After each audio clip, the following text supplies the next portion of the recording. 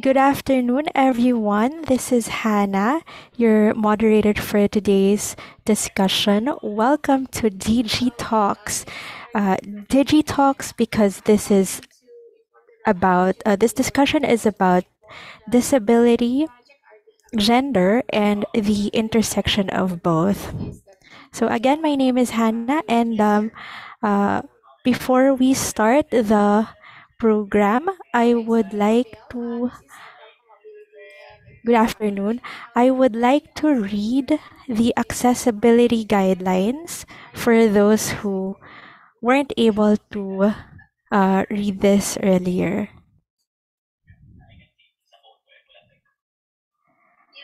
So, our moderators and facilitators are women with visual impairments. We also have participants who are deaf.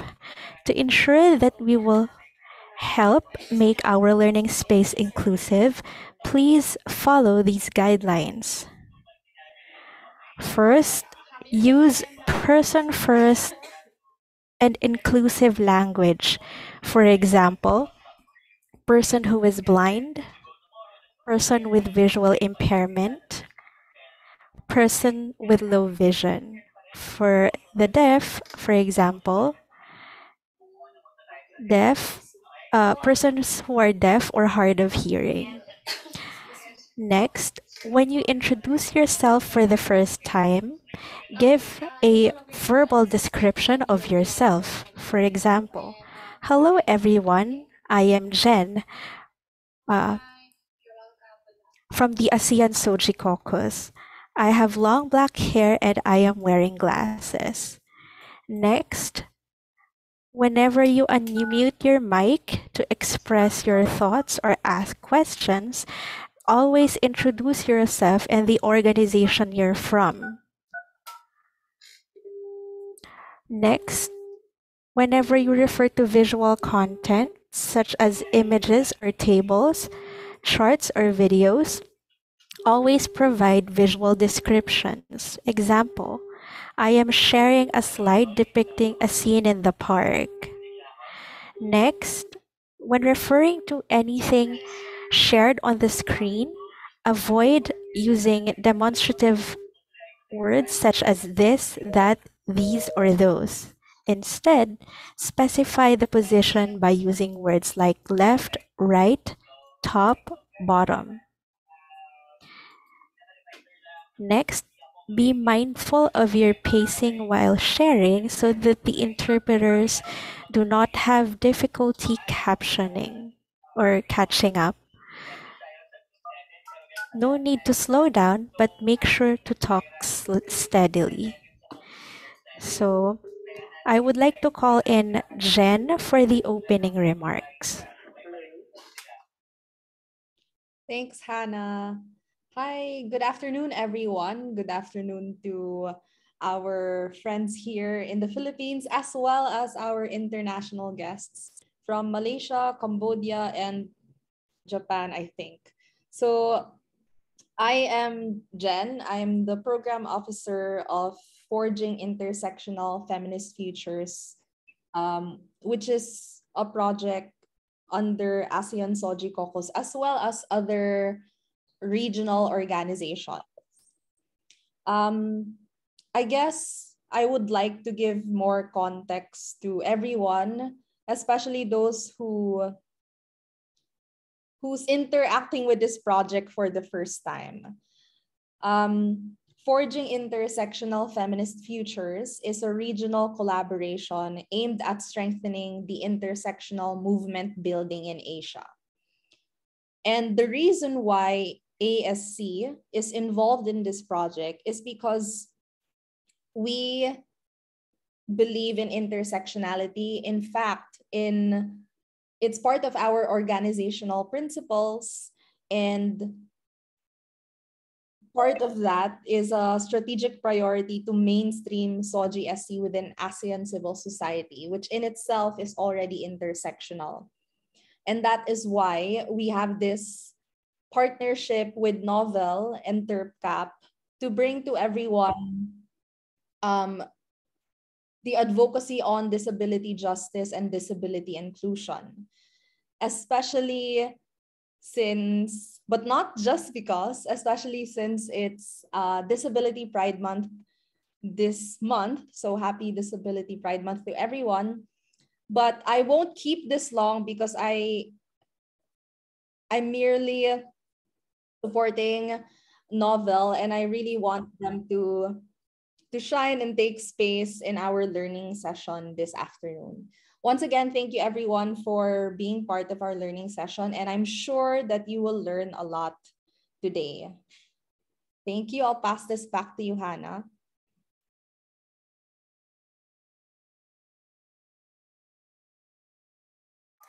Thanks, Jen.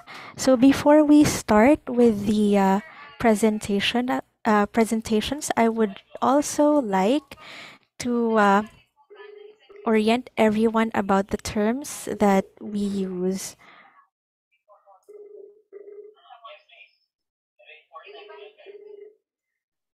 I'm here on the slide. Okay. Yes. Thanks, Jen. So, the correct term is to refer to persons with disabilities is persons with disabilities, not PWD or handicap or any other term that we used to use. I know all of us have been guilty about this. So, for the Tagalog word, taong may kapansanan, for women with disabilities, not WWD or disabled women. So, like I said earlier, we use person first language. So, in Tagalog, kababaihang may kapansanan. For the children, child with disabilities, batang may kapansanan in Tagalog. So for people without disabilities, persons without disabilities, or in Tagalog, taong walang kapansanan. So the terms that we don't use anymore or that we shouldn't use are handicap, physically or mentally challenged, abled, sufferer, stricken, wheelchair bound, etc. So next, uh, we will have a Q&A or question and answer session later. But then we have to, Jen will collate the questions. So let's just type them and Jen will collate them for later before the sessions presentations end. So I would like to introduce Novel, or the Nationwide Organization for Visually Impaired Empowered Ladies. Give me just a second.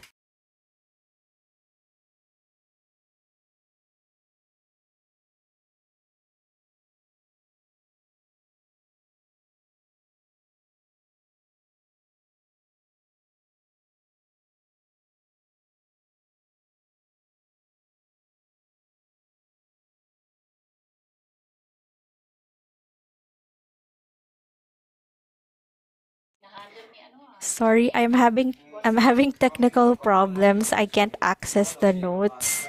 Jen, can you please read? Sure. Hold on. Sorry. No worries. All right. So, Hannah, you were in the middle of introducing Novel. Is that right? Okay. So Novel is the nationwide organization of visually impaired empowered ladies.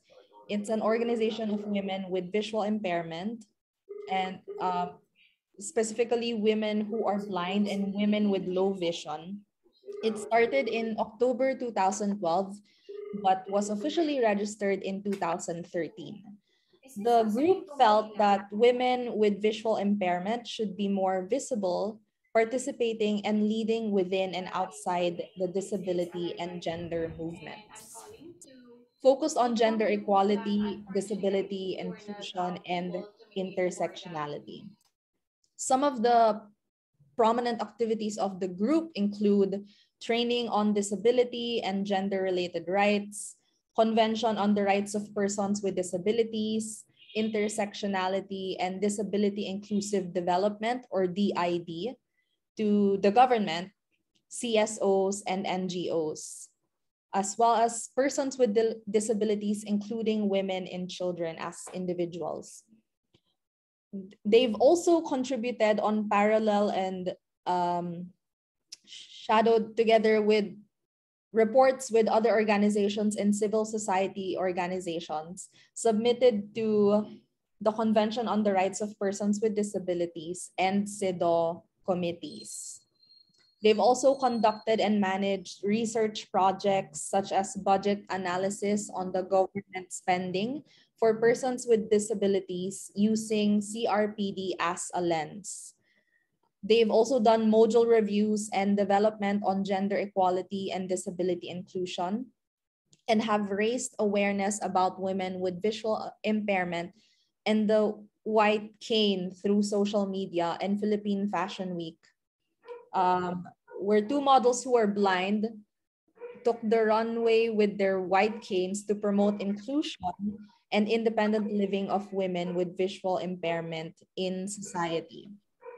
They are also the coordinator during the community-based peer monitoring on the situation of women with disabilities amidst COVID pandemic, funded by UNFPA Philippines, with CHR Gender Equality and Women's Rights Center, and other organizations of women with disabilities nationwide. They are also a trainer and participants in various local and international meetings, workshops, and conferences. And they have they continue to lead in advocating the Disability Support Allowance Bill to the 18th and 19th Congress. Hannah, let me know if you can jump in or if you want me to continue reading. Thanks, Jen. Sorry. Next, we will introduce our first speaker for this afternoon. But of course, I cannot read the notes right now. So, Jen, sorry. Please. Sure, no Thank you. problem. This next speaker is a woman with low vision, and impairment was due to open angle glaucoma.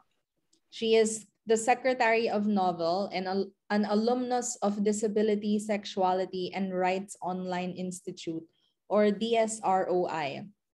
She's also part of the training and module review and development teams of various projects of Save the Children Philippines, and is a consultant on the community-based inclusive development initiative of CBM International, an INGO based in Germany. She's also a member of Inclusive Generation Equality Collective, a global group of feminists with disabilities and advocates of disability and gender-related rights. She's the lead of the technical working group advocating for the Disability Support Allowance Bill. And on a personal note, she is an ambivert and a certified Ravenclaw and Potterhead. Folks, I would like to introduce to you Sheila May Agarao, and her pronouns are she and her. Yes, thank you so much, Jen, and thank you so much, Hannah, for moderating this session, and yeah, for introducing Novel as well, and me. Hello, good afternoon, everyone. Magandang hapon po sa inyo. And bear with me as we go on in this session. Bear with my English. I need many tissue. I hope my nose will not bleed. I'll try my best. So thank you everyone for being with us in this learning session on disability and gender and its intersectionality. And we're really great to be part of this project and to be partners with you towards an intersectional feminist future. So again, let me introduce myself. I'm Sheila. I'm a woman with low vision.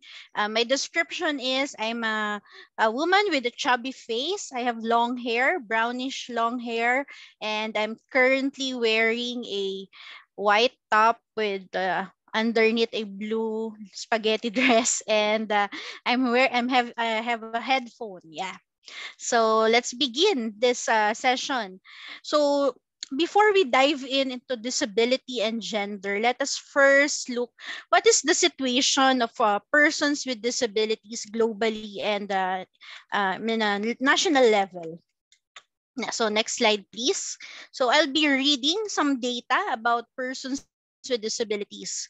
So the first one is according to the World Health Organization report on disability. This is 2011, so quite old, but still very relevant. 15% of the world's population is living with some form of disability. So if we have like around 7 billion people in the world, 15% of it, what's our math? Let's see. Okay, around 1 billion people have disability, and this not include their families and their associates. So, so they say the persons with disabilities are the largest like minority in the world, they say.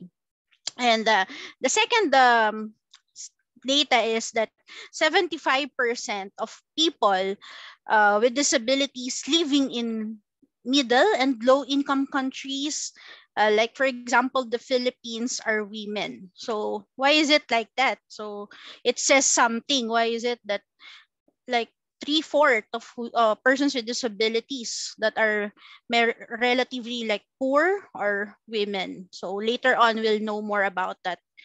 And then the next data is that according to the Listahanan 2019, so Listahanan is a national targeting and housing survey or system by the Department of Social Welfare and Development, which um, surveys or gathers data about who are the are people living in poverty in a country like the Philippines. So according to this list or report, there are that 60% of children with disabilities are out of school. So really, and according to a study by UNICEF, it's around there are around like 5 million children with disabilities. So 60% of that, around 3 million of children with disabilities are out of school.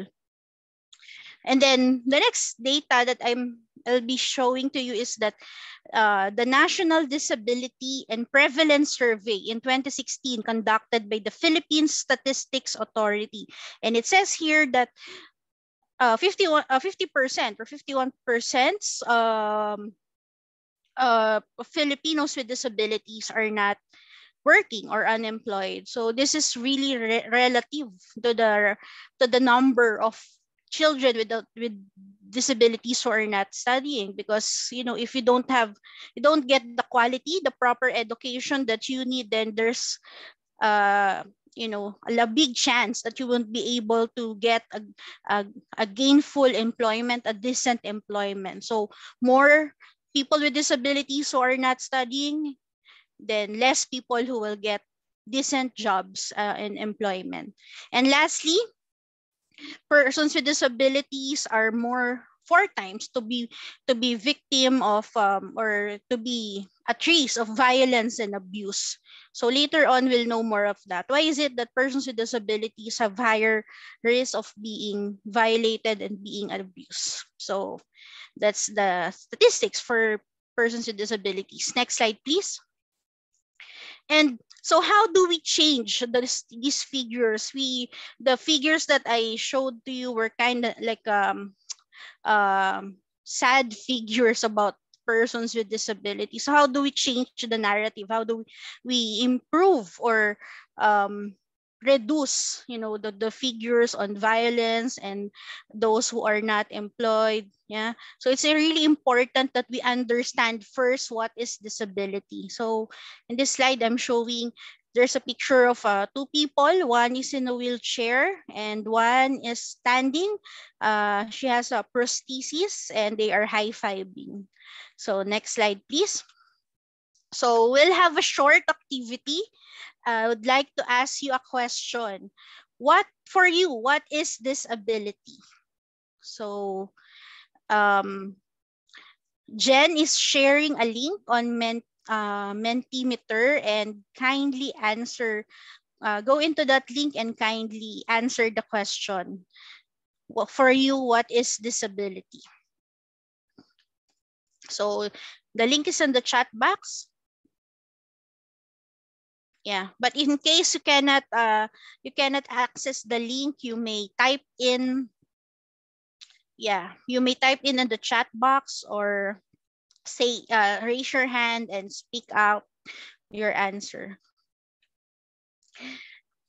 It seems that everyone is quiet. Siesta time. They say hora de peligro. So I hope everyone they have their coffee with them and awake at this moment.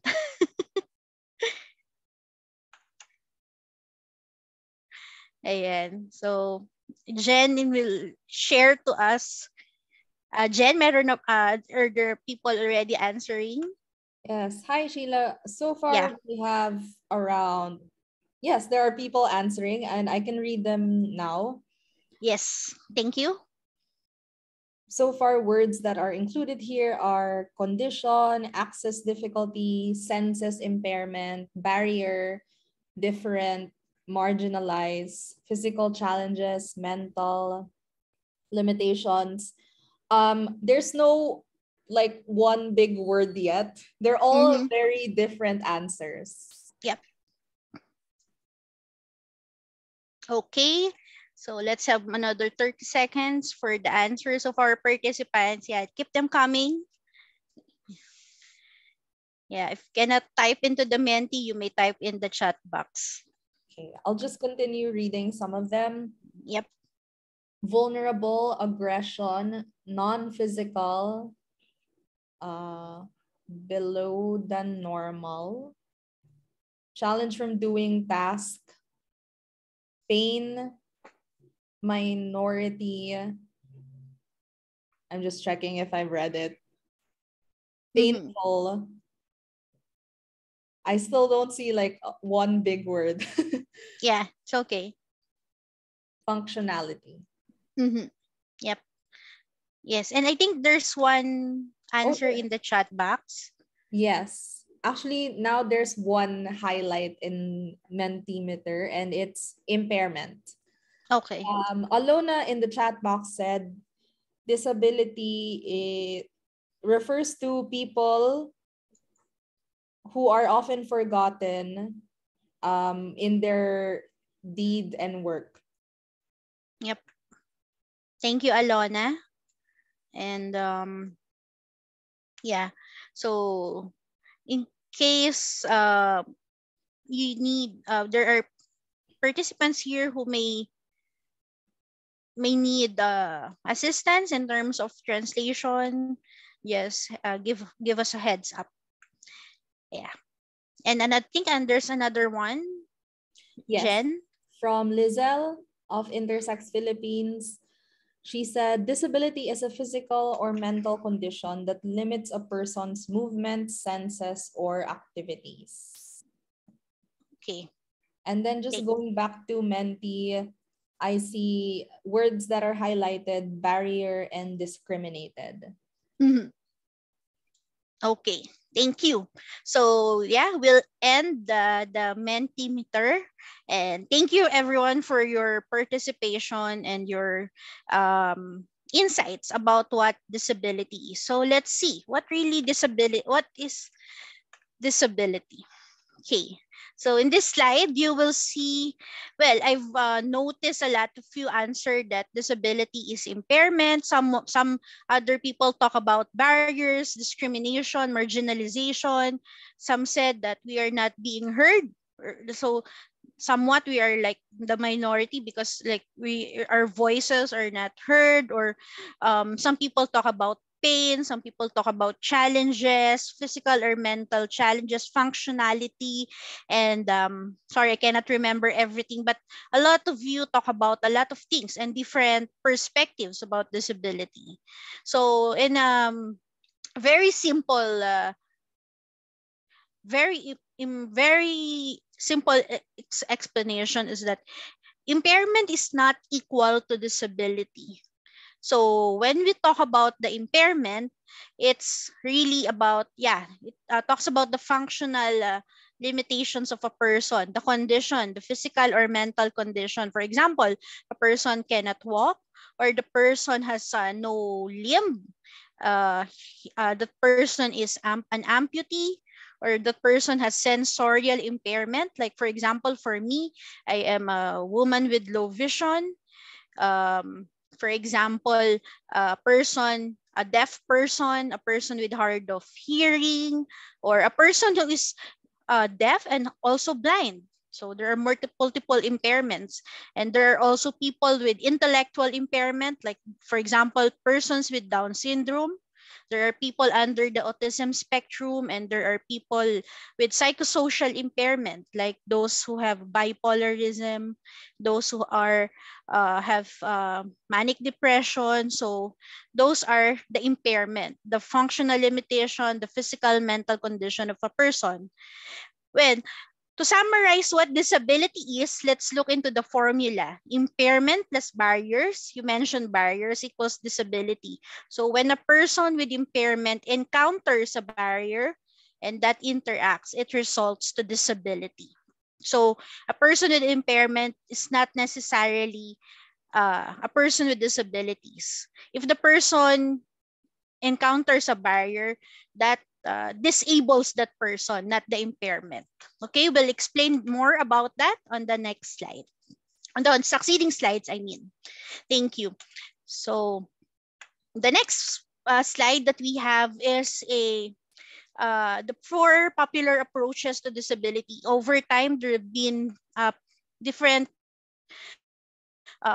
view about disability approaches, and the most popular ones are the charity, medical, social, and rights-based approach. And the rights-based approach is the one aligned with the Convention on the Rights of Persons with Disabilities. So what is the Convention on the Rights of Persons with Disabilities, and what are these approaches? We'll find out. Okay, next slide, please. Okay, so the first approach is the charity approach. So here, so you can see here a slide saying that the people saying to persons with disabilities, poor people, that poor people, we should help them if we want and we can. So there's a charity house. So in this approach, they see persons with a disability as like objects of charity, objects of donations, people who are helpless, who cannot take care of themselves, dependent to their families, dependent to different institutions, and they and the mindset here of people or governments that practicing charity approach is that what we give to you is just out of our kind hearts, out of goodwill, our benevolence. There's no accountability. No, so here I know, I don't know if in the other countries how do you say it, but in the Philippines you say it like, oh, don't be choosy. Because we are just giving you, you're doing this out of our goodwill, so don't need to be choosy. It doesn't matter if you get a wheelchair that does not fit you, or you get the support, or you should be grateful no matter what we give you. Like for example, a deaf that was provided a sign language interpreter without asking the deaf if that deaf person is comfortable or prefers that interpreter. So that's like charity approach. And of course, it creates a culture of dependence also for persons with disabilities, because they will just be like rely on donations and be submissive on what just people would think and say to them. So that's charity approach. So next slide, please. So here is the medical approach. But by the way, I just would like to say the charity, of course, is not a bad thing. But if we revolve our our support just based on charity and there's no accountability, and then there's that's where the problem starts. So medical approach, on the other hand, in the slide it says here that poor people, we should fix them so they can participate. I would like to differentiate the medical approach from the medical intervention and, of course, healthcare. All of us needs quality healthcare. It's a right, of course. But here in the medical approach, it says here that persons with disability should be fixed, should be cured before they will be uh, included in the society, before they can go to school, study, be employed, or um, get married, have a family, and participate in community life. So a person who cannot walk needs to walk first. A person who cannot see needs to see again. A deaf person needs to hear again before they can participate. And well, rehabilitation is like an important part of a person's with disabilities life, like speech therapy, physical therapy, occupational therapy. But if we rely everything on rehabilitation, like if you cannot be rehabilitated, that's the end of the world for you. Then that's the problem. And also in medical approach, like if the doctor or the medical professional is deciding for the person, not giving them options, or not allowing them to exercise their will and preferences, their freedom of choice, then that's the problem. So next slide, please. So what are the consequences of medical and charity approach? So object of benevolence instead of duty and rights.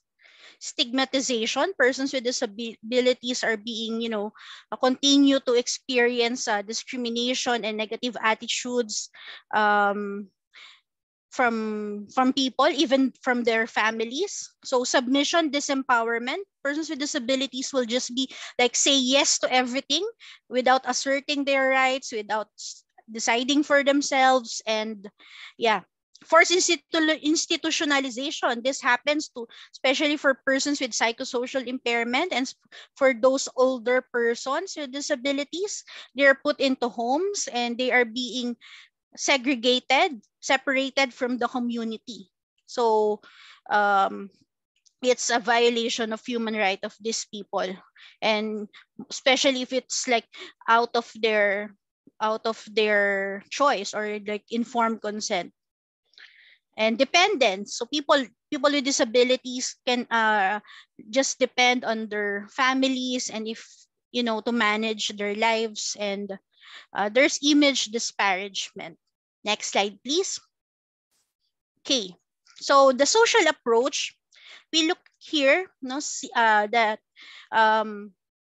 remember the formula I showed to you a while back. Impairment plus barriers equals disability. So in the social model, we say that, it's not the person with impairment. It's not the impairment is not the problem, but there are barriers in the community, barriers and biases that prevents the person with disability from equally and fully participating in the community. So you look at the environment, not the person.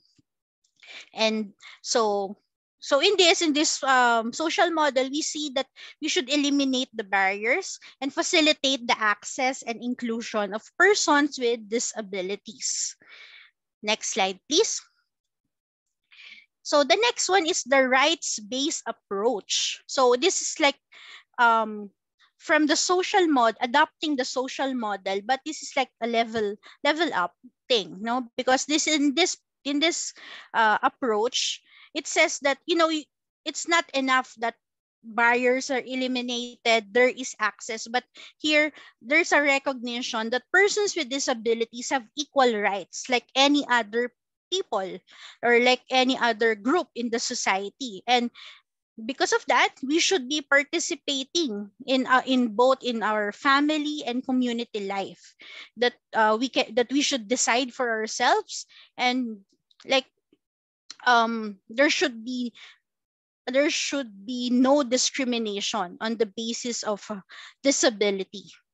Yeah, so and of course, convention the rights-based approach is reflected or um, embodied in the Convention on the Rights of Persons with Disabilities. So next slide, please. CRPD. So it's like an international agreement between states, between governments, that they will promote, protect, and fulfill the rights of persons with disabilities in order for us to fully and effective participate in the community on an equal basis with other people. So I think shared to Jen the link of the CRPD. So you can have take a look at it and you can refer to them.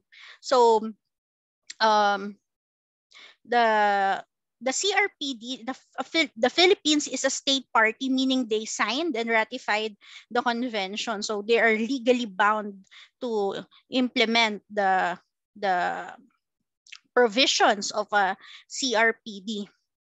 So next slide, please. So in a nutshell, um, there's a 180-degree turn from the medical and charity model. So there's a paradigm shift. So from being objects of charity, we are now seen as subjects of rights. And we look at persons with disabilities as people who are capable of claiming, asserting those rights.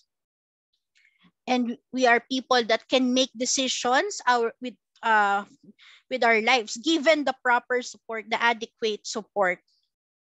And of course, based on we can make decisions without the fear of being intimidated or being hurt by others. And also we can be active members of the society like everybody else.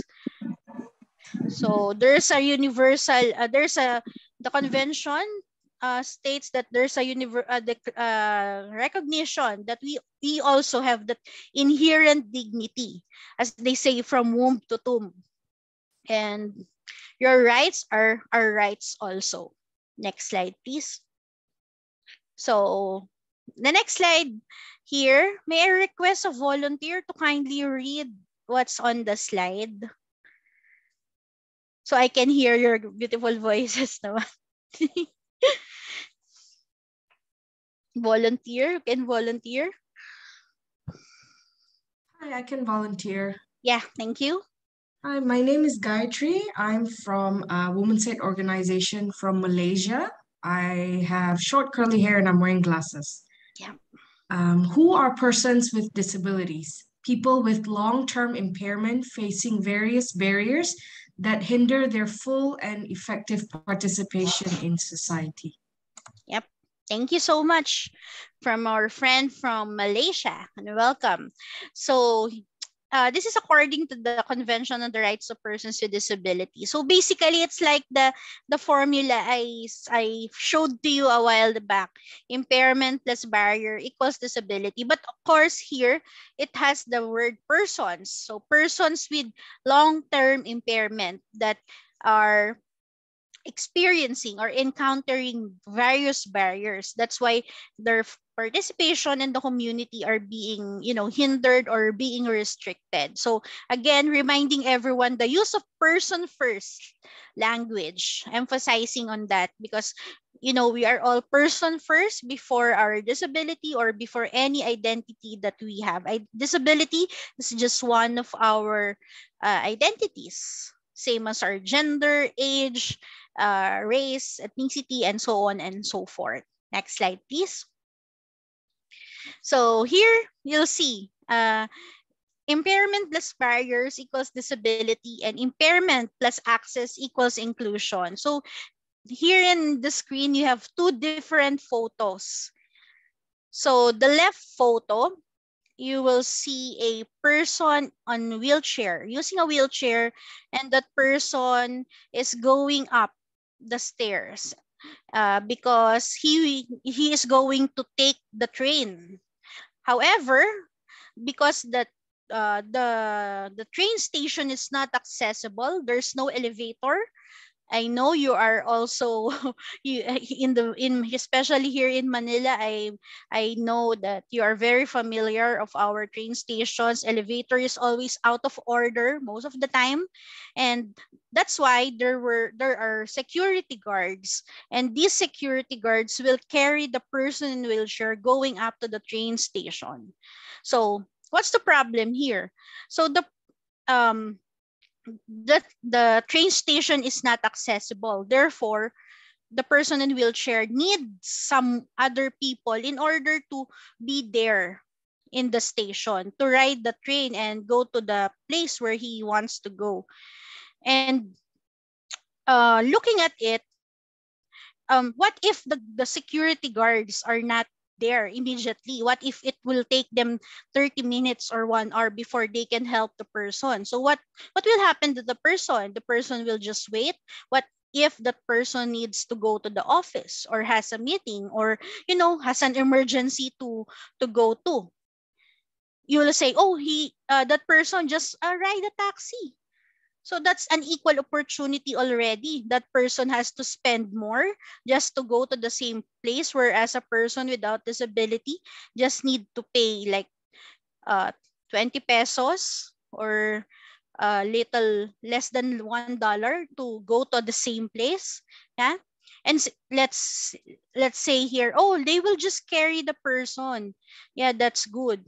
Well, it's not good because carrying that person in that flight of stairs is not a dignified way of assisting a person with disability. Secondly, if it's unsafe for them. One wrong move for the security guards and for the person on wheelchair, they could be injured, and um, worse, they could be dead. So that's the barriers that this picture shows us. On the other hand, I have here a picture of a man in a wheelchair, a person in a wheelchair going to an accessible nipahat or a kubo in Filipino. So look at it, even a kubo can be accessible if we just want to make it accessible. And that person is on a wheelchair because what's the use of a ramp if there's no wheelchair? And that person is quadriplegic, so he is means he's from neck down, he is paralyzed, so he is being pushed by his personal assistant. So with that support service from his personal assistant, the assistive device, his wheelchair, and the accessible facility, the ramp, the person was able to access the house. Next slide, please.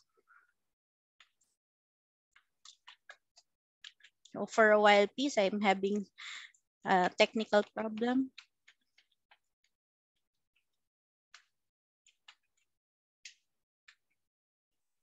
Okay.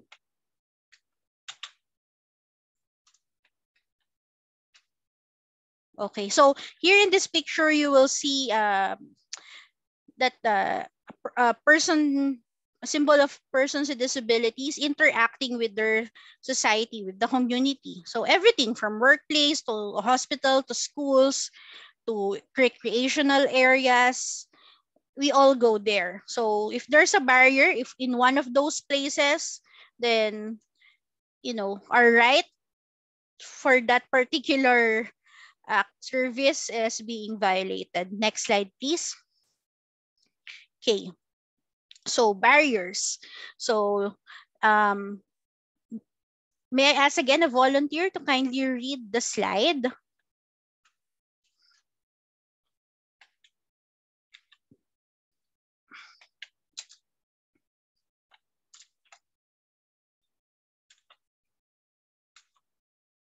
Okay. If we have yeah, someone opened their mic. Sheila, this is Ryan. I can volunteer. Yes, Ryan. Thank Hi, you. this is Ryan from ASEAN SOGIE Caucus. I'm wearing glasses and a black shirt. So the text goes, barriers are anything that hinders persons with disabilities from enjoying or exercising all human rights and fundamental freedoms in the political, economic, social, cultural, civil, or any other field on an equal basis with others. Back to you. Thank you, Ryan. So again, barriers. These are the things or the attitude of people that uh, hinder persons with disabilities from participating on an equal basis with others in the society. So what are the different types of barriers? So let's see. Okay, so in the screen, you will find different types of barriers like physical, information and communication, institutional, as well as attitudinal. So to help us more understand it better, I'll put it on the context of education. So the first one is the physical barrier. So when we think about education, the first thing that goes to our mind is the school, right? So if there are physical barriers, for example, um, the school grounds is not accessible for persons using a wheelchair. The doorways of their classrooms are not wide enough for persons in on using wheelchair. There are no hand railings that will guide or help persons with visual impairment to walk around. There are no tactile flooring, for example. The toilets are not accessible, wide enough, and do not have hand railings for people who are in wheelchair. Then they cannot go to school. They will not be able to study. If the classrooms uh, second floor does and above, or buildings do not have elevators and ramps, how can the child with disability or learner with disability go to that room? You may say, oh, just go down, and the classmates just go down. But are all the rooms in the first floor, or are what it feels like, depriving the person of acts of aside from, enjoying the view up there, also socializing and experiencing what's the second and upper floors. And of course, yeah, the other rooms cannot be all everything in the first floor. And of course, when we talk about physical barriers, there is the transportation. So yes, the school facilities are accessible, but what if the transportation is not accessible? And we know that our jeeps, our tricycles, our public utility vehicles, they are not designed to be accessible to persons with disabilities, right? So those are the barriers uh, in the physical space. Also the bridges, the footbridges. Remember, just few weeks ago, a diplomat criticized the very high footbridge that we have in Quezon City. No, it's not accessible to persons with disabilities, to older persons, and even to people. No, it's really steep. And what's funny, we have footbridges in the Philippines that the one side has ramp, but the other side do not have. so, so that's very funny. Funny, but not of course good. Um, the next barrier is the information and communication. When we talk about barriers, oftentimes it's like people only think of physical, but there are also barriers in information and communication. Again, let me go to the context of education. So, for example, the textbooks, the reading materials, the activity books, the tests, exam papers, everything, the learning materials. What if they're all in printed materials? How can a person who is blind, who is using a braille, can access it if it's not in different formats like audio, like large print for those with low vision? So how can we access that? How can we take exam, study? Huh? And also, um, what if the language is too technical and it's not simple, it's not plain, it doesn't have pictures? How can learners with intellectual disabilities understand or have equal access to it? And of course, if in the classroom there is like no sign language interpreters for deaf students, no closed captioning for hard of hearing, then how can we communicate with our teachers, with our classmates, with our um, other personnel in the school? So that's information and communication. So next is that the institutional barriers. So these are the barriers in policies and practices. So if the country has a law on special education, it means segregated education, then it's a violation, it's a barrier. It's discrimination on learners with disabilities. And luckily, fortunately, we now have the inclusive education law for learners with disabilities here in the Philippines. So, and of course, if there is absence of law on inclusion and providing support for learners with disabilities, then it's also a barrier. So having discriminatory law and the absence of law, both are barriers. And of course, if you do not have budget for it, that's also an institutional barrier.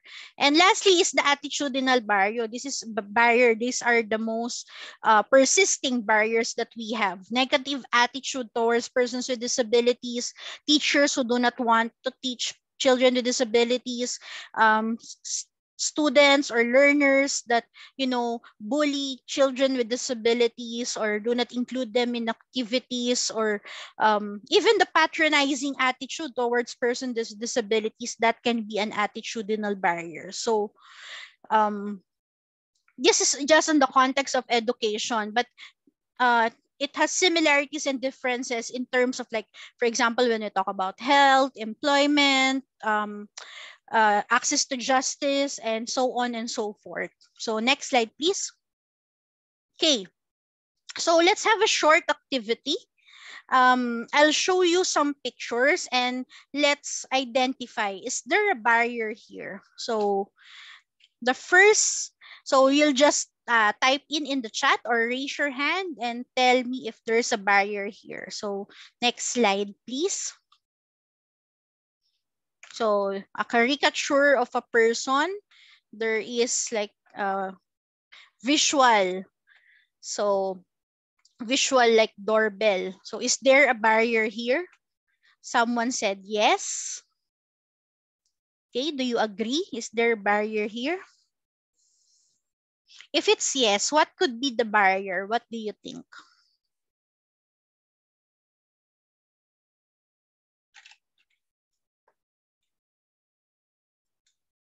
What can be the what could be the barrier here in this picture? There is like the one who answered yes in the chat. Can you? Yes, I type. Yeah, I'm Gayatri from Malaysia. I typed in Yes. that if there's a person who's blind or hard of sight, they cannot see the light. Yep. Thank you so much. So so it's like coming from a perspective that if this person in the picture is a person with visual impairment, yeah, that's a good point. So if the signal doesn't have our audio signal, then it would be difficult for that person. That would be a barrier. But for persons who are deaf, no, somewhat this is like it's not a barrier because it's like a visual alarm for them, like a visual doorbell. If you have watched the movie Isa Pa Nga with Feelings, like with Carlo Aquino and Maine Mendoza, Maine made a visual doorbell, like signal for Carlo Aquino, so that he will see that there are people outside the his door. And this is also true during emergencies. If there are no audio or visual signals or alarms, how could the person who is blind or deaf person be able to be signaled that, oh, there's an emergency, right? So the early warning systems that we have in times of disaster, so better to reflect if they are, accessible to persons with disabilities. Next slide, please. Okay, so there's a caricature here. A person using a wheelchair. That person is outside, and like there are steps going to the house. So do you think there's a barrier here? Hi, Sheila. I see Disney making an X sign. Hi, Disney.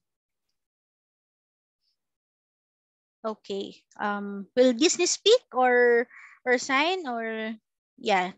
So Disney, can you tell us what is the barrier here? You said there's Okay, yes, X. hello. Yes. Hello. Okay, Yeah. coming from Disney. Okay, yes, it's a barrier sign because you cannot enter. There's no there's a stair and that person cannot enter. Yep. Thank you, Disney. So looking at it, even this is really happening in persons with disabilities, even in their homes, cannot access their homes. They cannot go out. They cannot go in. They need to help. They need someone to help them to go in and out of the house, because they are not informed how to properly put up a ramp, or it's like it is designed that way, narrow doorways, there's no accessible toilet. And it says something, especially for the housing projects that we have in the country. uh the facilities that we put up, are they accessible? And of course, it's important that it's not only the house of the person with disability, but also the houses of the the person's relatives, the friends. That's why there's really a need to like promote accessibility everywhere. Because if it's only the house of the person with disability, how can that person go to someone's house, to other people's house, and also like party with them, visit them? So yeah, next slide, please. Yeah. So here, a person in white cane is walking and about to hit a billboard with the statement "Vote XYZ." So, is there a barrier here? Someone said yes. What do you think is the barrier here? Hi, Sheila. It's me, Jen. Hi, Jen. The barrier is that is this a sign is in the middle of the sidewalk. Yeah. Yes. Yes. Thank you, Jen. Yeah, that's right. So it's blocking the way. Then, if blocks the way, then the person with visual impairment might bump into it and may cause accident. Those a physical barrier. There's also another barrier here. Can you identify what's the other barrier aside from the physical one? I would like to hear from others as well. Sorry if I Hello, yeah. coming from Disney. Yes. Okay, coming from Disney. The ramp is not appropriate on. I think this is on the side, not on the sideway. This is uh, wrong area, or Mm-hmm. not on the sideway. It's in the center of uh, the walking. I think, yeah, in the center. Yeah. Thanks, Disney. So, yeah, the wrong placement of the signage. And also, if you will like, it's the information on the billboard, it's printed. So how can a person with visual impairment see it? Or if not just the information on the billboard, but campaign information themselves are not accessible. Like for example, the debates, not all of them have sign language interpreters. Ads about you know information, the campaign by Commission on Election, for example, if it's on printed leaflets and ads, then how can it be accessible to persons who are blind or with visual impairment? Next slide, please. Okay. Here is a picture of a person in wheelchair who's going to ride an accessible bus. But the person in wheelchair is scratching, like looks disappointed. What do you think? Why is that person disappointed? Um, what do you think? Is there a barrier here?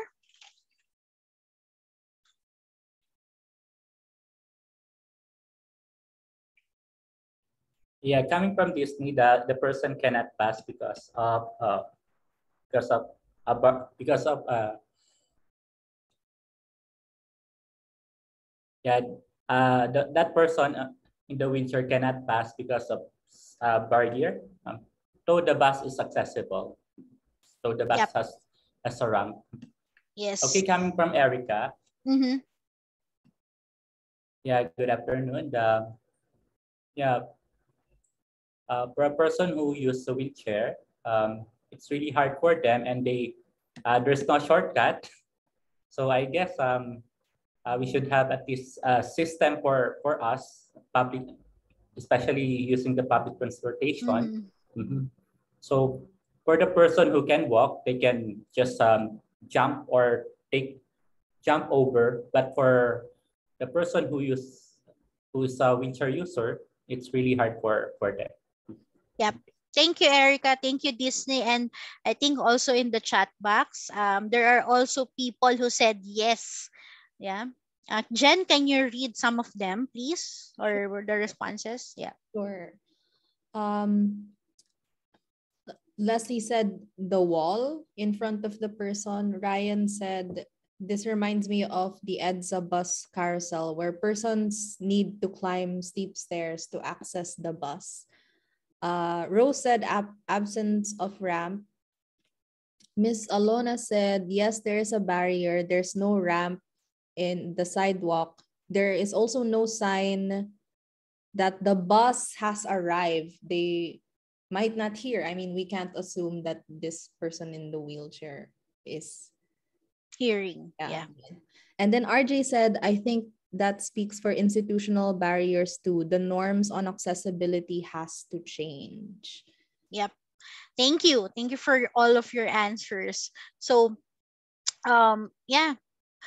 Uh, we may have accessible buses, but what about the terminals, the bus carousels? You're right, Ryan, about the bus carousels. So this is the situation in urban areas. What more in the rural areas? It's even worse, right?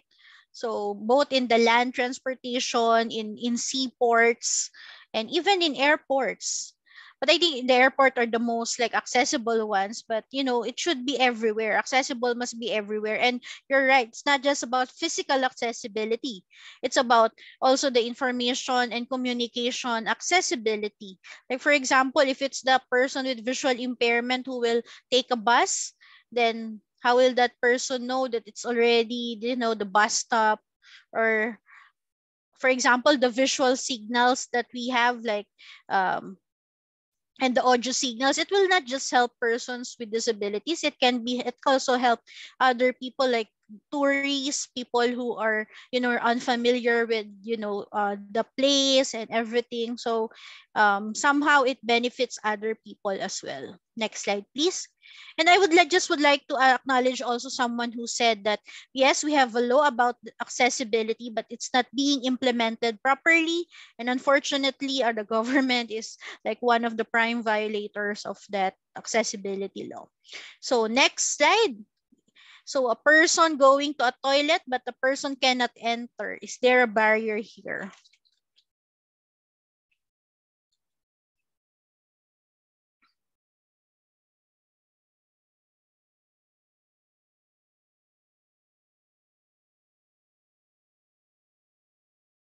What do you think?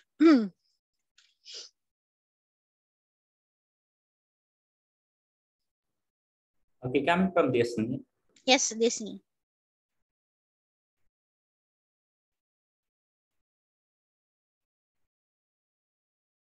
Okay, the toilet is not that accessible because there's no any handrail, Yep.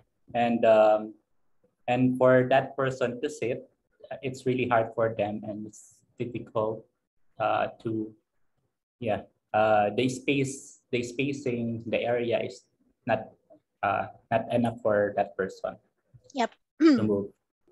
Thank you, Disney. So, due to the interest of time, I'll just go to the answer. Yes, definitely. Yes, sabi ni Miss Alona said that some toilets are locked and need a person or someone to unlock it. Yeah, correct. So, yes, and this the accessible, we always like, some people take for granted the toilets. According to like anecdotes and studies, that many children, learners with disabilities, drop out from school. Why? Because they cannot access the toilet. So if they cannot access the toilet, they had to wait. They had to wait that they are already home, or they even pee or poop in the classroom because they cannot access the toilet. They cannot go to the toilet. And for women and girls who are having their menstruation, how can they change their pads if the toilets that are not accessible for them? So yeah, so these are the, and also during in evacuation centers, aside from not having a segregated toilet for for people, um these toilets are also not accessible. So like it's like the privacy of the person, the safety of the person is being compromised. So next slide, please. So in this slide, you will see that the interaction between the personal factors, the impairment, the age, the gender identity, the educational status, and other personal factors of a person, if it interacts with the environment factors. The environment factors could be the availability or not availability of services, the laws that are in place or not in place, or the attitude of people. If they interact, then it will result to what kind of participation the person will have. Will it be a negative on the left side, or a negative, or like no participation or less participation, or will it be on the right side, which is going to the full participation? Of course, if there are more barriers, then there will be less participation. Next slide, please.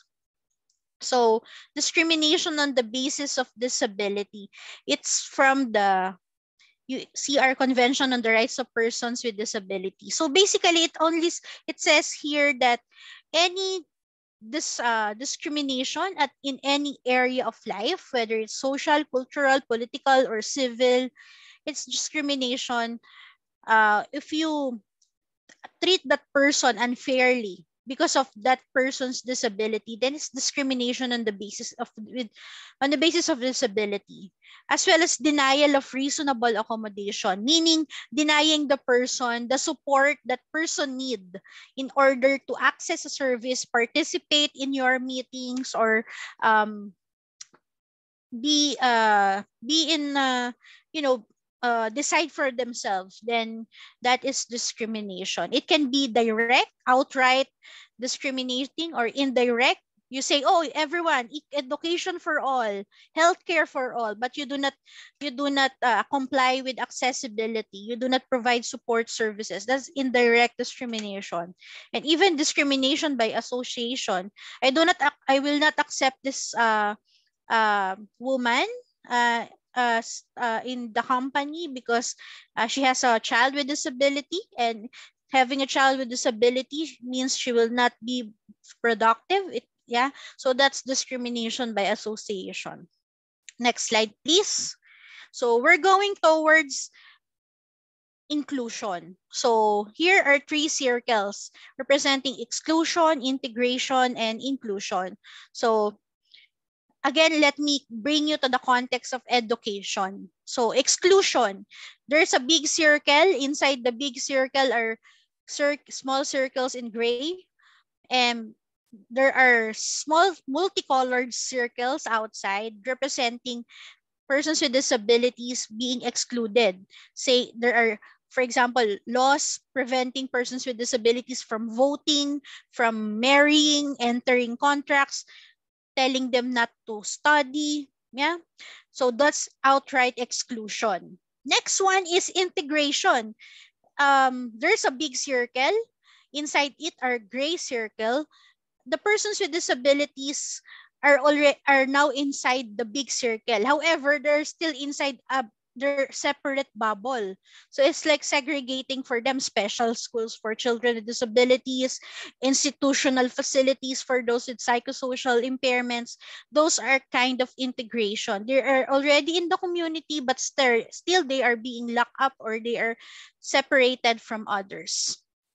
Next slide is inclusion. So that's what we want. People with and without disabilities grow and develop alongside each other, participating both in family and community life, and contributing to nation building.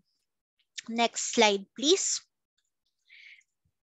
Okay, so I'll show you a video about accessibility and universal design to help us like visualize or imagine what can be accessibility or inclusion on the context of traveling and enjoying everyday life. So let's meet the normals. Jen will show us a video of it.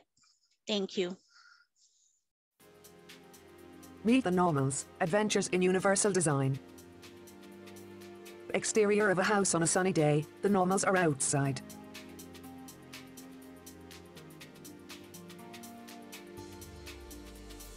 Meet Harry Normal. Harry is the father of the family. He is a stay-at-home dad.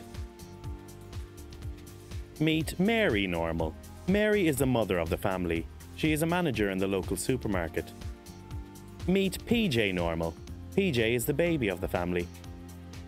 Meet Betty Normal. Betty is the granny of the Normal family.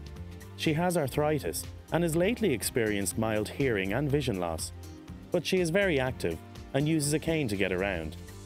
She loves to play the Wii regularly with her grandkids. Meet Susie Normal. Susie is 18 years old. She is going to college. She is rarely seen without her iPod and guitar. Meet Johnny Normal. Johnny is 10 years old, uses a wheelchair, and loves history and music. Family enter the house. Today will be a treat, as Betty is bringing the family for a pizza. First, we need to get the bus, so let's check the bus times. Parents are using the family PC. Oh dear. This seems to be very complicated. Susie uses her smartphone with simple layout instead. Now we've got it, let's go. For many of us, we never think twice about how we use technology, travel, move in and out of buildings, or use the web. But really, when you think about it, we all often encounter problems doing these things. Family at bus stop. And accept this as a part of life. Consider what it is like for the normals getting on the bus and their experiences. Firstly, let's look at the bus shelter location. Are things in the way? Is the bus shelter big enough? Simple things like seating. Access to information when you need it in a way that makes sense. There are other environmental factors, such as light, noise, and so on. Bus arrives. And the design of the bus itself. Betty and Susie get on. Dad tries to get baby's buggy up step onto bus but fails. Bus driver asks for fare. Flustered mum drops her purse. Bus departs, leaving Betty, PJ and Johnny behind.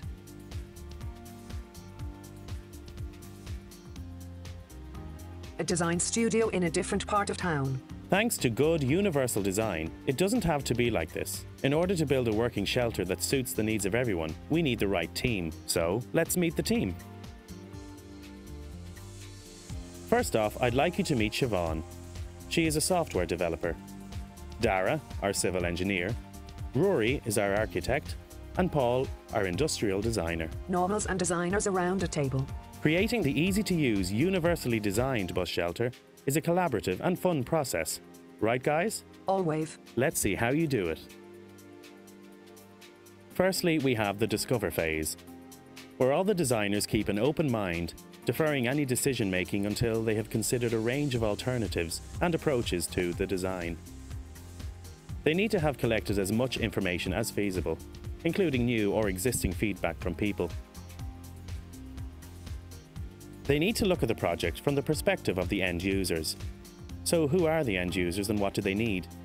Well, a great way to find out is to involve the end user in the process through things such as focus groups, where we ask them what they think.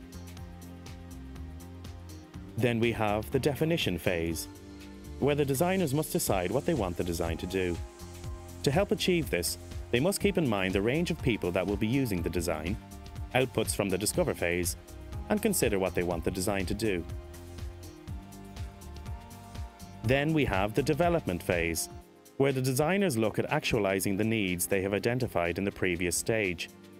This stage typically includes the development of simple preliminary designs and asking people what they think.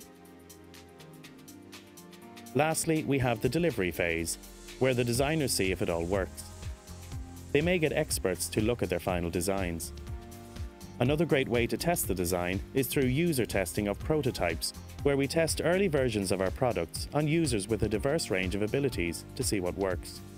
If something doesn't work, the designers can go back to an earlier phase and try again. The universal design process, with the 4 phases: discover, define, develop, deliver. Now we have applied the universal design process to designing the bus shelter. Let's go back and see what happens this time. Family approach new bus shelter. Dad with PJ in a buggy and Johnny in a wheelchair now have an unobstructed path to the bus shelter. Bus shelter is tall enough to accommodate Mary's tall stature. Seating is low enough to accommodate Granny. Bus timetable and fare information is simple and understandable.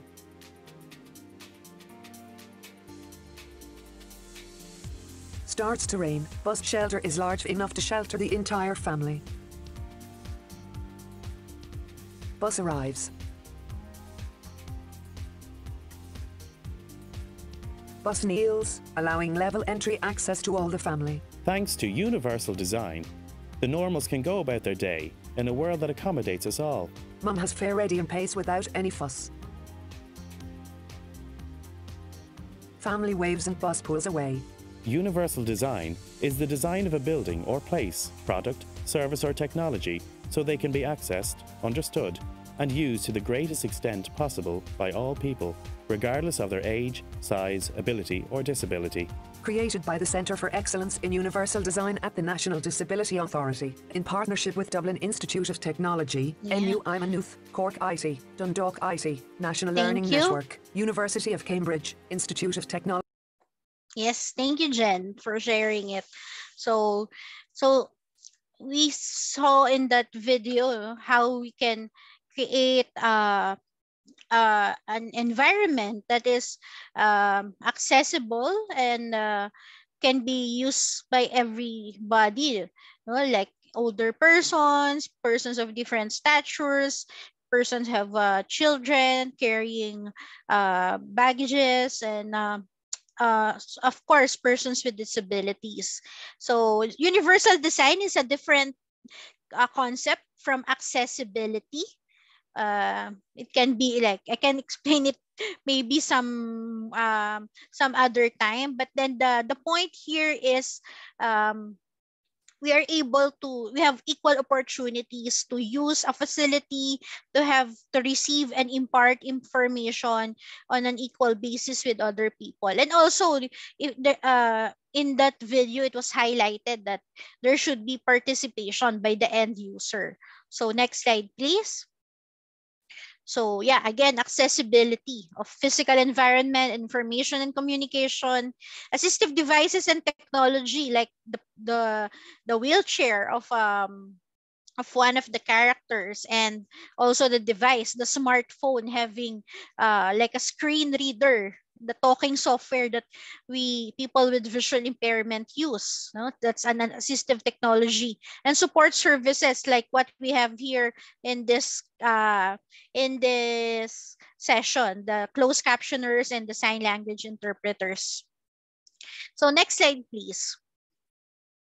So here the slide is disability inclusive development. So we say that in development, everyone should benefit and everyone should contribute, can and should contribute, and can and should benefit, right?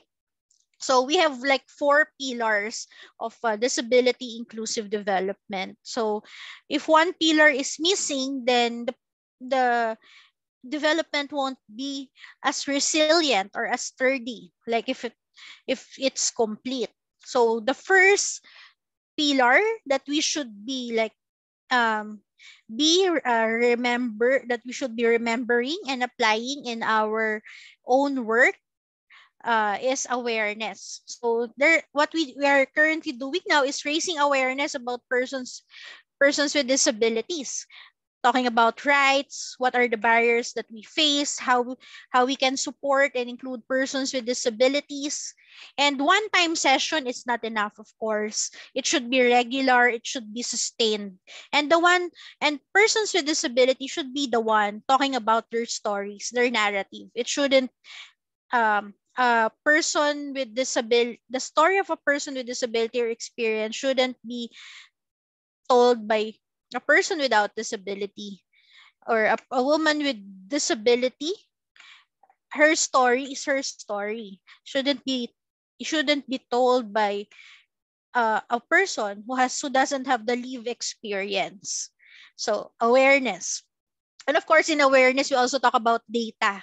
So we have gender disaggregated, age disaggregated. How about disability disaggregated? Are we conscious in our organization to collect disability-related data?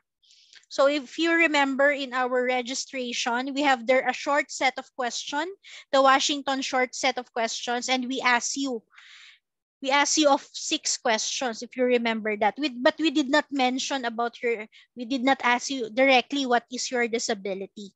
So that short set of questions can help you gather data about a person's disabilities without asking them what is your disability, because there's still a big stigma about disability, and some people don't even know that they have disability.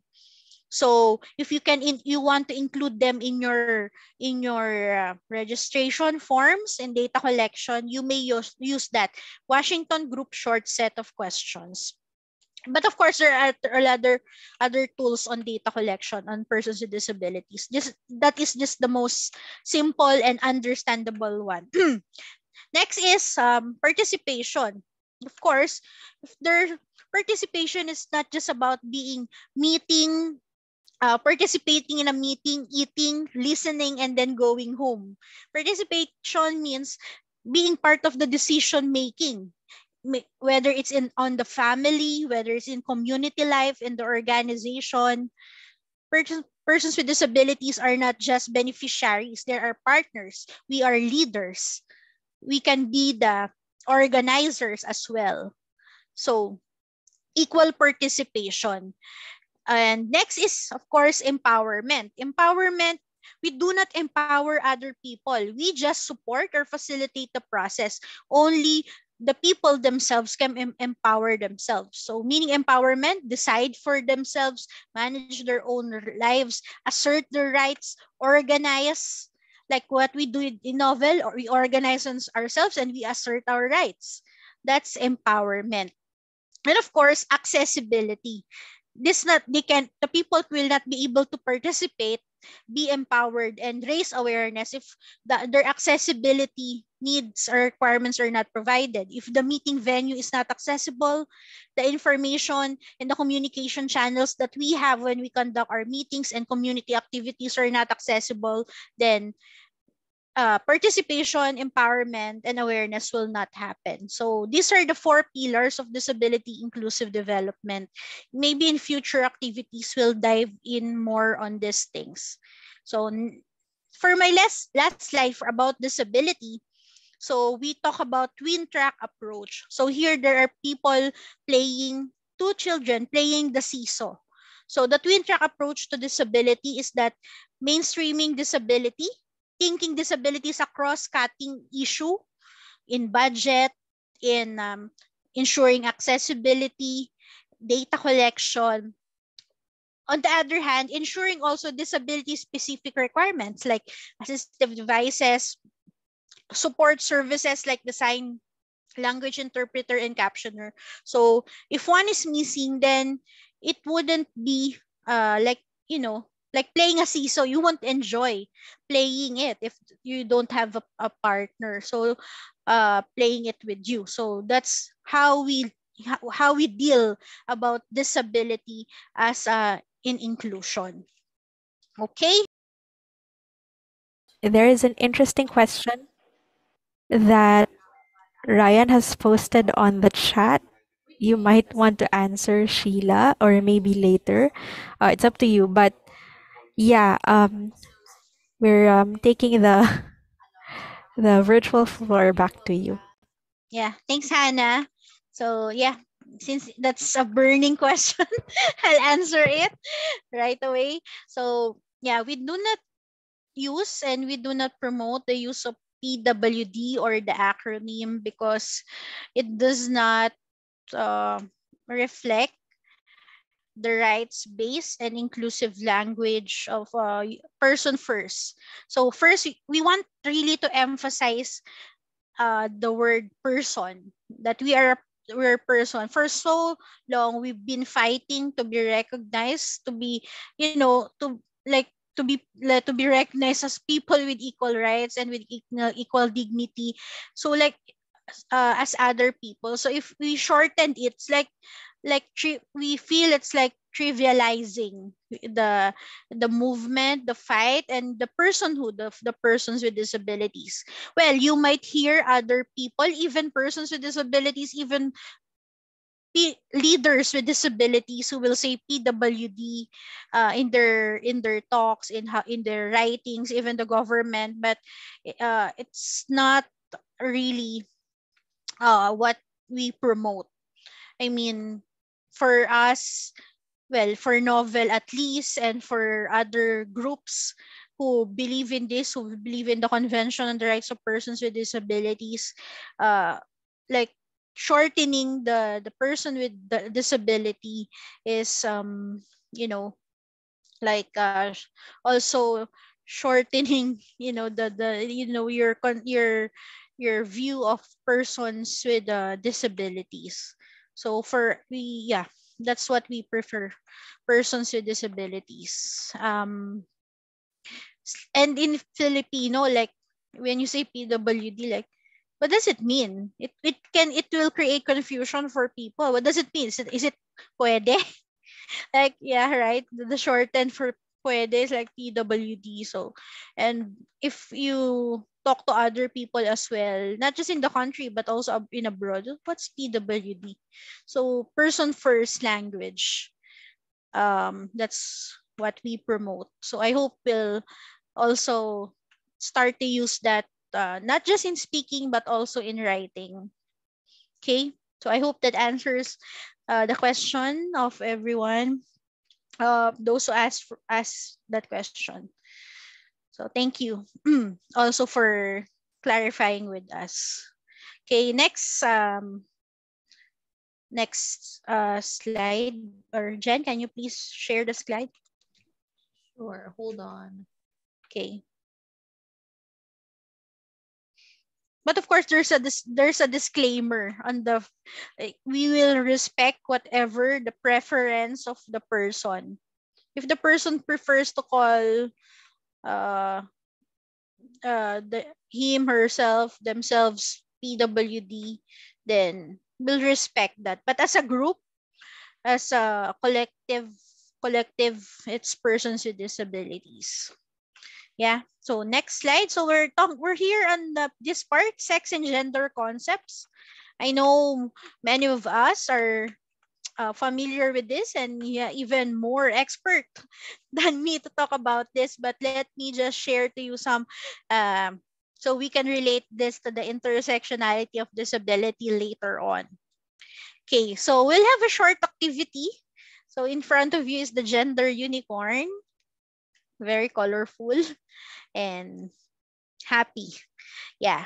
So I'll ask some question and you'll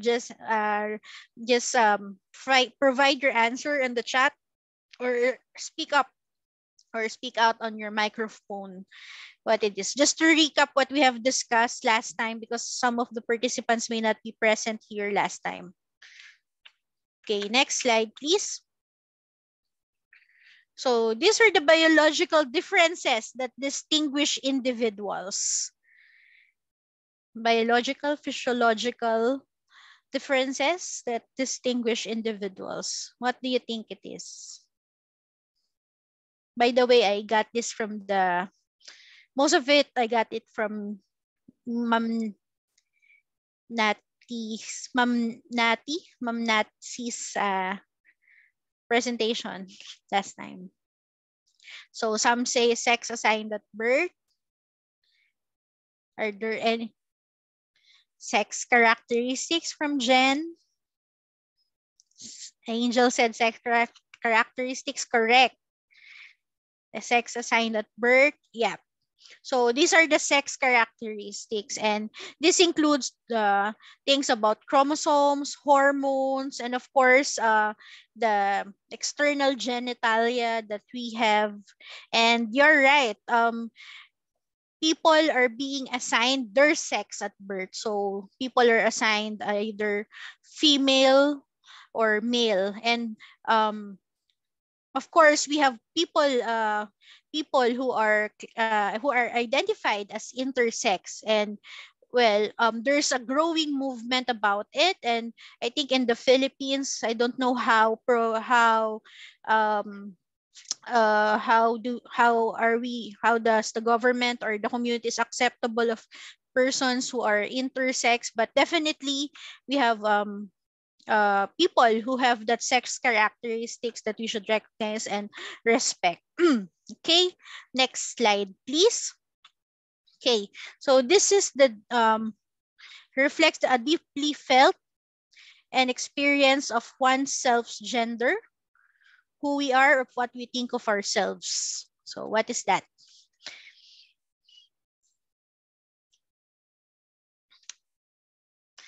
Someone said, Jeff, I think Jeff, gender identity. Yep. Ruby said gender identity. Jen is also answering. Jen, you are banned from answering. Then joke lang. Just kidding. So Jen is doing multitasking, answering while showing the slides, providing tech support. Thank you. So that's gender identity, correct? So how do you identify yourself? Of course, there are different gender identities. Some gender identities are aligned to their sex assigned at birth. So, female assigned sex at birth, identified as a woman, and same as a male assigned as identified as a man, and they call it cisgender. Also, there are people who have whose gender identity is not aligned with their sex assigned at birth, and they identify as transgender people. trans man, and trans woman. So there are other gender identities that I won't be able to mention of, but again, it's not just it's not a binary that it's just a man or a woman, or like a cisgender or transgender. It's a lot of things. Next slide, please. So next is this is not from Ma'am Nati's presentation, but I got it from I got it from the net. Um, for, Forgive me if it's not the right definition, but it's how people manifest or present themselves to the world, their gender identity. So there are people already answering gender expression, so I won't make it long. So yeah, correct, gender expression. So it can be seen, for example, towards our clothing, our how we speak, our body language, even the pronouns that we use, our interests. So again, there's no definite or one specific gender expression. Everyone can express whatever they want, and I mean, feminine, masculine, or neither or either of these things. Yeah. So these are gender expressions. And lastly, last question refers to the person's physical, sexual, or romantic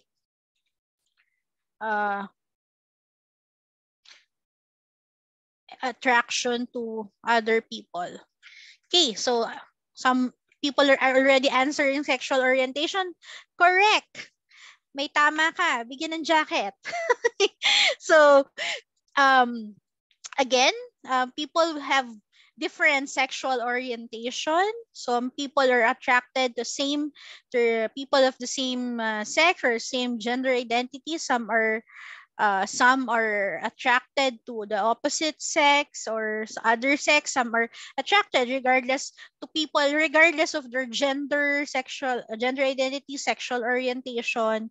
So that's and some people have little or no attraction to anybody else.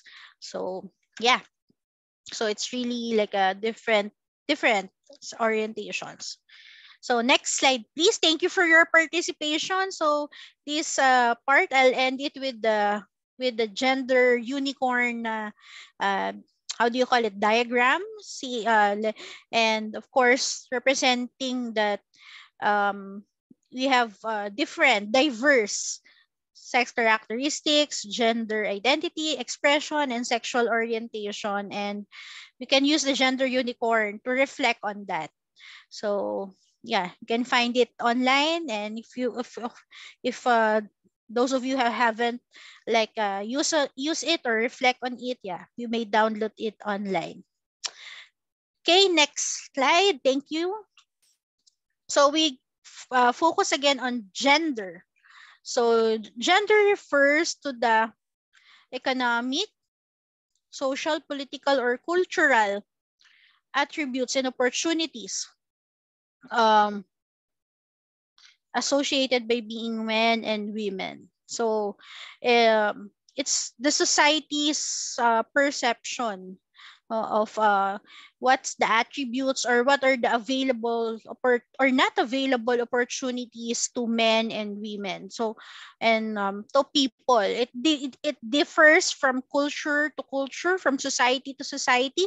The perception of gender may be different from the Philippines compared to America, to Europe, or to Africa, to the Middle Eastern countries, right? Even in the urban and rural setting, there are differences on how people view gender. And even in the different time periods, there is a difference on how men and women or people of diverse SOGIEs are regarded, right? They say that in pre-Hispanic uh, colonization, women are have stronger position or equal opportunities in terms of leadership with men in the Philippines. So yeah, according to the studies and of our uh, and of our fellows and colleagues in the movement. So next slide, please. So in talk about gender, there is a highlight on the gender roles. It is how we are expected to act, speak, groom, dress, and conduct ourselves based on our assigned sex. So it's like the society uh, um, put us on these roles, no? As if we are like actors that, you should play this role. Only you should play this role, and you should not uh, go outside the role you are playing. So, like for example, when the way we conduct ourselves, no, women are expected, there are expectations. Women are expected to be prim and proper. Women are expected to do the domestic work, take care of the family, bear children, and with their interests to be like limited in, for example, dressmaking or dancing or like that. And even for men, no, there are expectations that men should be like the one in sports. They like sports, or they will be uh, tough all the time. They will be aggressive all the time. They are the ones who should earn money for the family, and like they should play with toy soldiers and guns and like that. So we are put inside those boxes. And even the our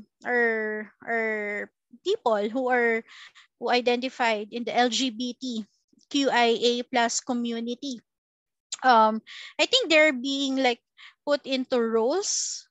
Like for example, I have friends who identify themselves as gay. Like people will ask them, who is the woman, who plays the woman in your relationship, or who plays a man in your relationship? And like they are disappointed. Like do people really need to ask that? And what's expected? Like if you are a gay person, or identified as a gay, then people expect this kind of behavior from you. Or you have different gender identity, this will be identified, this will be expected of you. So those are the gender roles. And of course, for example, in terms of employment, right? So um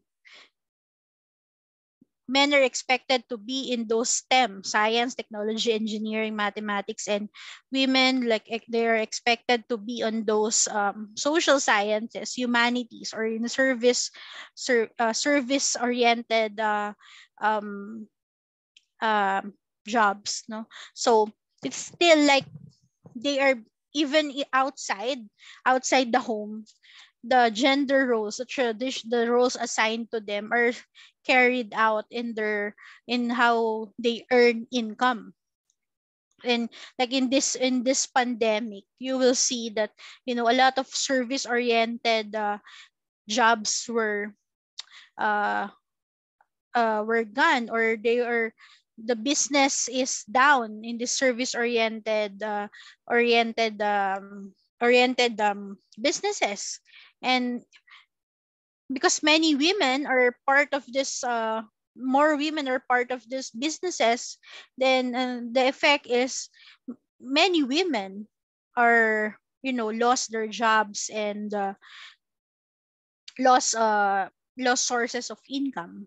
So well, gender roles uh depends on the person. If it's really your interest to play sport, to be in sports, to do dressmaking, to wear dresses, and or wear makeup, or do not wear makeup at all, or whatever, it's really up to you. It's your decision. But then if you are limited in these roles, in it limits your decision, it limits your opportunities, it limits how you explore the world and, be yourself, then that's the problem. So um and of course, those gender roles leads to gender bias. Next slide, please. So we have here different types of gender bias that happen in our everyday lives on a daily basis, on a micro and macro basis. So stereotyping. So like what I've told you a while back. So it's like overgeneralize view about people on how they should act, how they should be behaving. Like for example, yeah, again, women, no, they should be prim and proper, because if they wear clothes that are skimpy, or wear clothes that are, short skirts, then they are attracting violence or attracting malice from other people. So yeah, so stereotyping that men are all tough, men do not cry, no, and that results to men also like being not able to express themselves, express their emotions properly, and that increases mental health conditions among men. Yeah, and of course, for stereotyping for persons with disabilities, if you're a person with disability, then you will find that, the assumption or of people that persons with disabilities are unable to manage their own lives, or, you know, women with disabilities cannot be in relationship, in marriage life, in cannot be raise a family. That's happening. Medical professional telling women or couples with disabilities that you should not have children because you're incapable of raising them. Or like me, for example, women with disabilities people telling them, oh my god, I'm tongue twisting already. People telling them, oh, um uh, you're so beautiful, but it's unfortunate that you have disability. So those things, like for some, it seems like an harmful remark, but it's really something degrading to many of us. Next is marginalization. Of course, we do experience that women, uh, people the from the LGBT community experience marginalization because you know the programs and services, the policies that we have, especially in the government, are not designed to um first, we are not many times we are not consulted. Next is that we the differing needs of people, capacities and needs of people are not taken in consideration.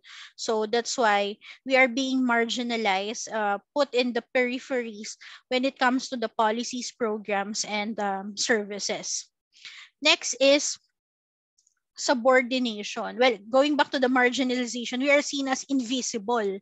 Like for example, persons with disabilities as well, no, we are seen as invisible in the programs, policies. They will just think of us as they will think of us, but they will think of us only as passive beneficiaries, not as partners in community building. So subordination. So this happens for example, in the family, you know, because of that, like traditional of the role given to men, that they should be like the one deciding for the family. They should be the one having the last say, or they have the authority. And so the women and the children are not given uh the space to decide as well, to be part of, to have a say in the table, in the family, in the organization, in the company, uh in the public life. Like, what's our data of how many women or LGBTQIA plus people are in the have leadership positions in our country, in our community. This is also true with persons with disabilities. So, persons with disabilities, kami nang bahala sa'yo. Okay na yan. Huwag mo nang isipin yan. Or in English, I will take care of it. You don't need to take part in this decision making. We'll do it for you. No, so there's no decision, and and especially for those who have intellectual and psychosocial disabilities, even though they have already reached the adult age, they're not yet instead of supporting them to decide from themselves, even families are being like overprotective, or thinking of them as children, will just follow whatever they say. So it really happens in the family and also in the community. And of course, multiple burden. So women having, carrying all the work, like for example, in this pandemic, last year we have a learning session with different partners in one of our projects with Save the Children, and we have a lot of participants of mothers of children with disabilities. Most of them are mothers, and you can see in that they are excuse me, they are excuse me, they are they're participating in the learning session to learn and for their organization as well, but also they are still the one taking care of the children. So, and they cannot focus. And whenever we have like afternoon session, there's always a request that, oh well, please end the session early because we need to cook rice and cook food for the family. So what happened to the other members of the family? Everything is like everything they rely on to the mother, and the mother cannot focus on what they are doing because they have a lot of things that uh doing in inside the family, and they even teach their children because especially we are the education is is not yet face to face. And of course, violence and abuse. So it happens in different forms. It can be physical, sexual, verbal, emotional, economic, psychosocial abuse to women and to everybody else. No, even the hate crimes against the transgender women or the LGBT community. It really happens. And of course, for persons with disabilities, the way I said last time, a while back, that abuse, it has persons with disabilities experience greater greater risk. They are at greater risk of abuse uh, because of the perception that persons with disabilities cannot report. We are perceived as weak. We are perceived as someone who cannot testify at the court. So there's really a study that deaf women are have at risk of greater violence because the perpetrator thinks, oh, that there are no sign language interpreter. They would not understand them. They would be able to testify well at the court. So they will abuse, rape a deaf woman, and that's really happening. It's a reality. And even those perpetrators, some of the perpetrators of violence, excuse me, against us, get our assistive devices, deprive us of our, for example, what is this? Our medicines or our assistive devices. Yeah, so that happens to women with disabilities. Okay, so excuse me. So just to take a break as well, I'll show you a quick video to see do persons with disabilities are also in have their own sexuality. So Jen will show us a video about it.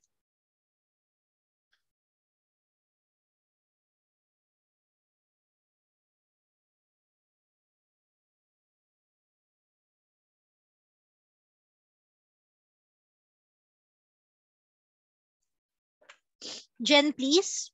Yeah.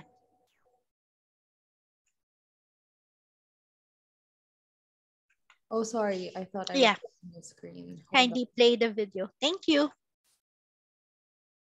on.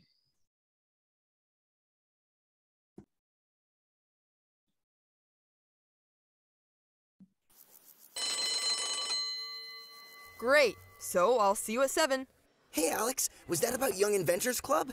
Tonight I'm unveiling my latest creation, the pizza taco. It's gonna be incredible. Oh, sorry, I was gonna tell you. I can't make it tonight. I'm actually going mini golfing with Jillian Peters. Jillian Peters, student body president, first chair clarinet and stage band, 5th level warlock on our ongoing medieval role-playing campaign. She is so cool. I didn't even know you were into that. Medieval role-playing games? No, like, dating. I mean, I hope it's okay to ask, but can your parts do stuff? Actually, my parts work just fine. Just because I'm in a wheelchair, it doesn't mean I don't have crushes or feel attracted to people. In fact, no matter what our bodies can or can't do physically, people with disabilities have the same sexual and romantic feelings as anyone else.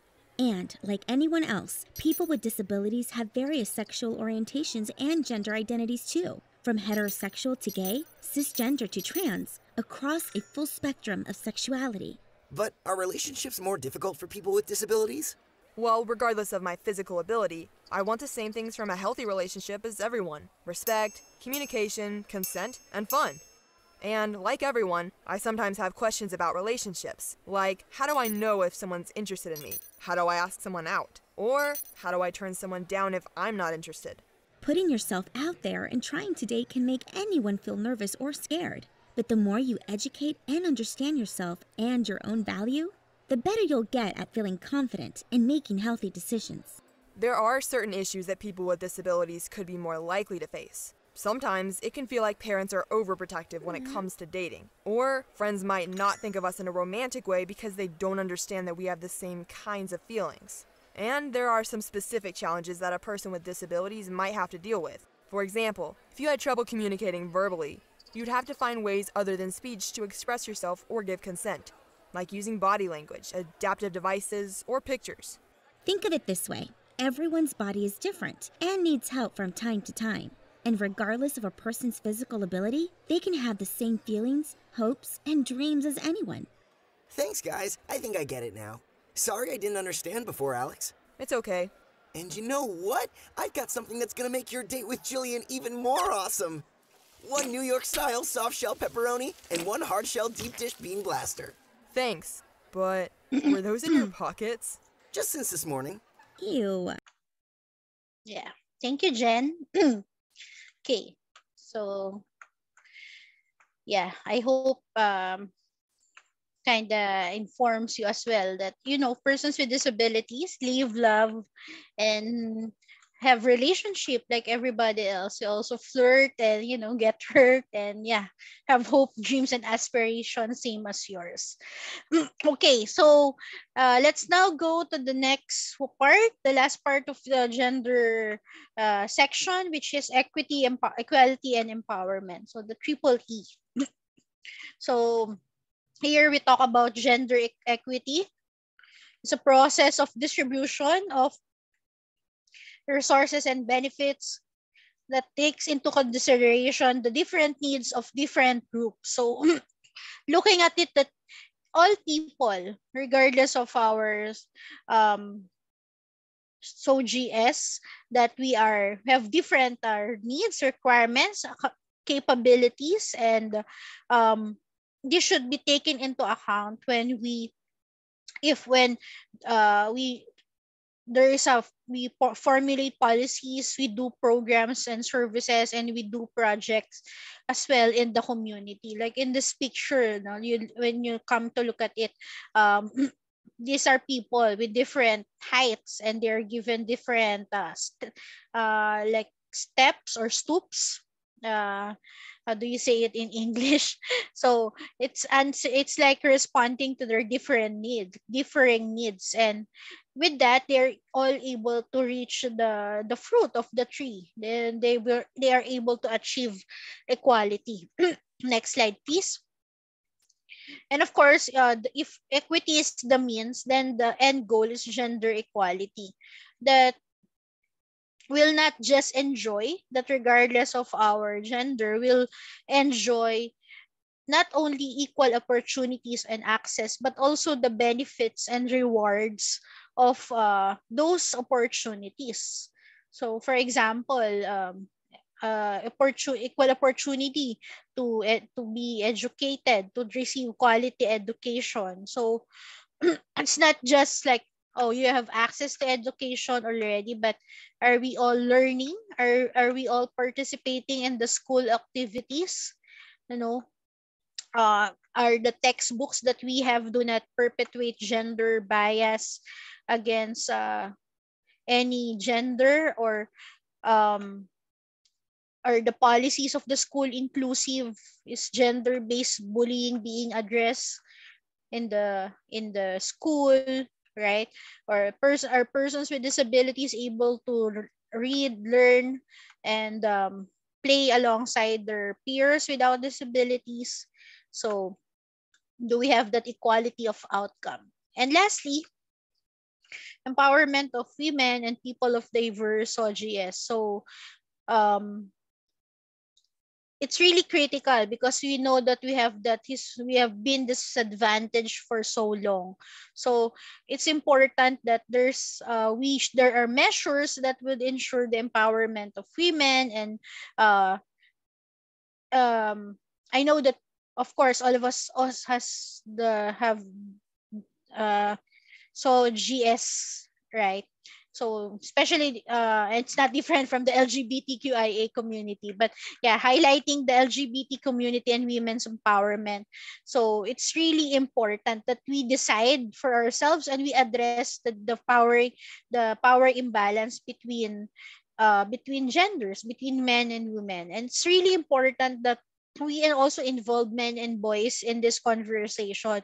If it's all into us, then how can we address those power dynamics? That's like we're doing it isolating ourselves. And we should promote, it's not a war of genders, war of sexes, but we should work in solidarity with one another. So, we'll abolish patriarchy, and we'll have an equal will be everyone will be on equal footing, or be able to participate equally in the community. But of course, to address those, there should be targeted measures, specific measures for women and girls, and for the LGBTQIA plus community. Like, for example, passing laws and policies like the SOGIE Equality Bill and the anti-discrimination bill that we have to address those historical discrimination. Okay, so I think, yeah, that's all for the gender part. So, before we continue, I would like to introduce our next speaker. Okay. Gina Rose Balanlay is a founding member of and treasurer of the nationwide organization of Visually Impaired Empowered Ladies, or NOVEL, a founding member of the Philippine Alliance of Women with Disabilities, or PAWID, a member of Philippine Coalition on the United Nations Convention on the Rights of Persons with Disabilities, and a volunteer peer monitor on Bantay Karapatan ng mga kababaihang may kapansanan of the Commission on Human Rights, CHR, Gender Equality Women's Human Rights Center. She was a member of Life Haven Center for Independent Living's facilitating team on Disability Inclusive Development, or DID, training partnership with Save the Children Philippines for their project scope implementation. She worked with or as a monitoring and evaluation consultant of the Center for Advocacy, Learning and Livelihood, or CALL, Foundation of the Blind on its Phase 1 project, founded by the International Foundation.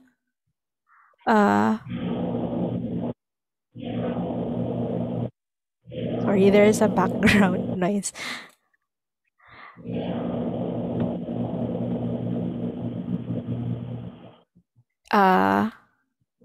Or IFES, and supported by General Election Network for Disability and Access, or Agenda, to promote the ASEAN Enabling Master Plan in the Philippines.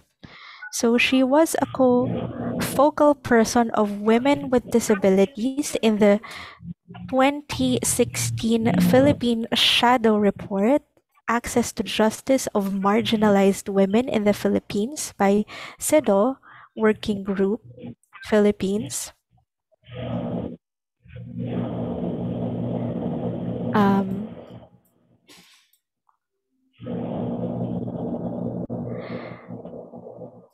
Convener by Women's Legal and Human Rights Bureau, or WLB. She's a 2020 alumna of CREAS India, Disability Sexuality Rights Online Institute, or DSROI, and also a 2019 alumna of the Mobility International USA by International Women's Institute on Leadership and Disability in Eugene, Oregon, USA. So everyone, please welcome Ms. Gina Rose Balanlay from Novel.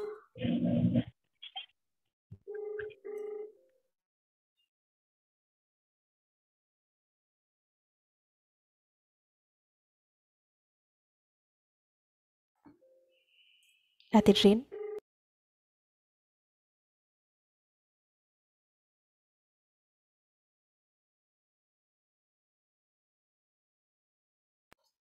I think Ate Gina Rose is having technical problems. Are you there, Ate? Yes, Ate Jin is here, but she's on mute.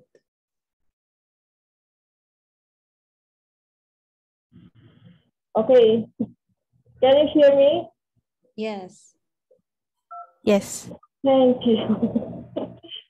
Thank you so much. Though I'm here, thanks to ASP for the accommodation. I'm here in the hotel, but the internet connection is still sometimes I am disconnected. I use my mobile phone to participate. So permit me to off my video so that hopefully I can discuss my topic without technical barriers.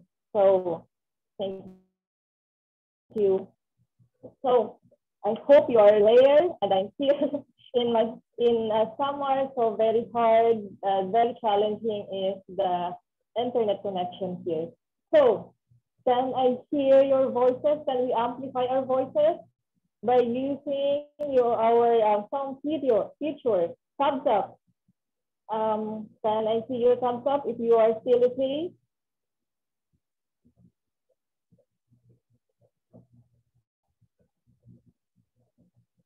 Jen, how many participants who share or show their thumbs up?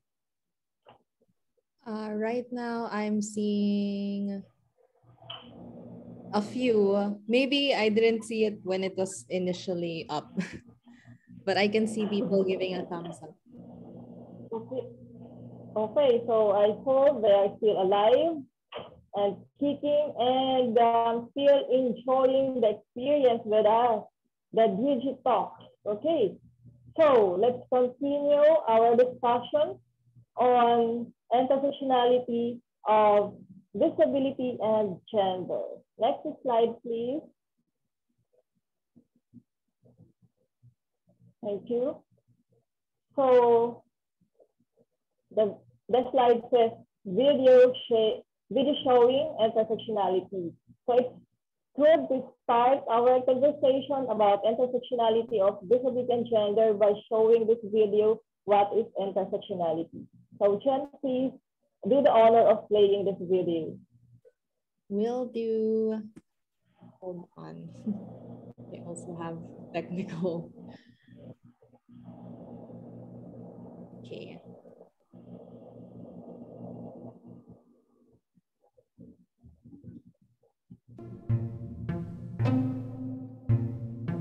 What is intersectionality?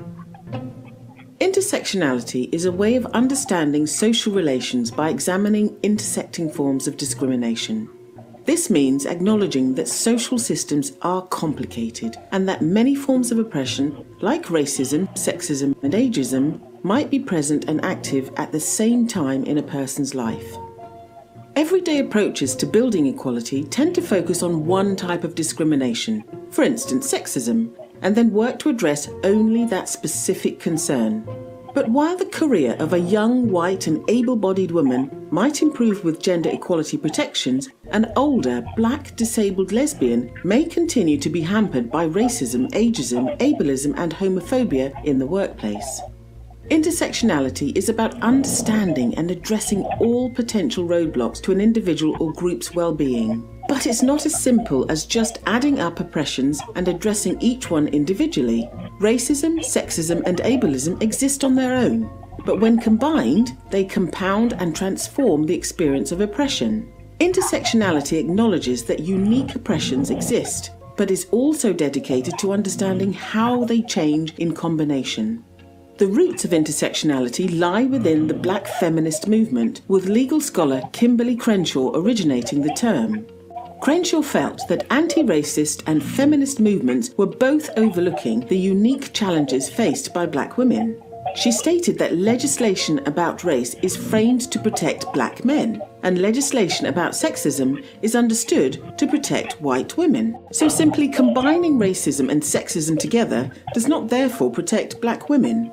Intersectional theory is now applied across a range of social divisions and also to understandings of domination, such as those associated with whiteness, masculinity, and heterosexuality. Intersectionality is not only about multiple identities, and it's not a simple answer to solving problems around equality and diversity. It is, however, an essential framework as we truly engage with issues around privilege and power and work to bring them into the open. Intersectionality means listening to others, examining our own privileges, and asking questions about who may be excluded or adversely affected by our work. As importantly, it means taking measurable action to invite, include, and centre the voices and work of marginal.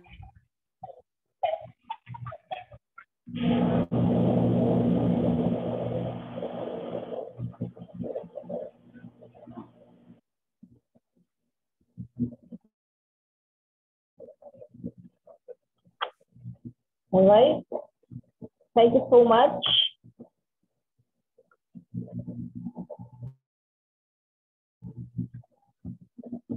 Hello. Okay, thank you so much.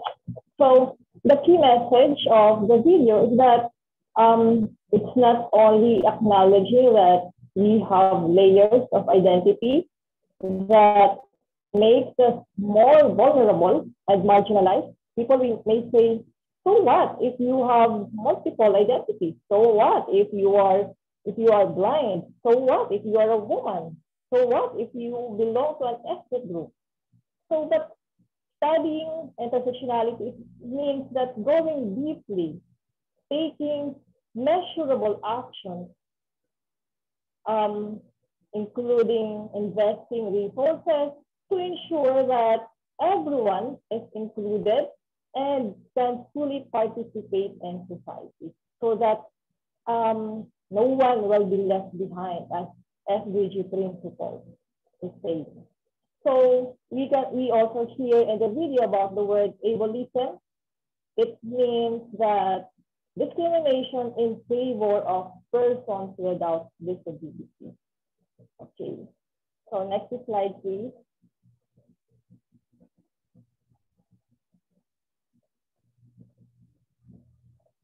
Jen, next slide, please. Here, Thank sorry. you. Hello? Can you hear me? Loud and clear? Yes. Thank you.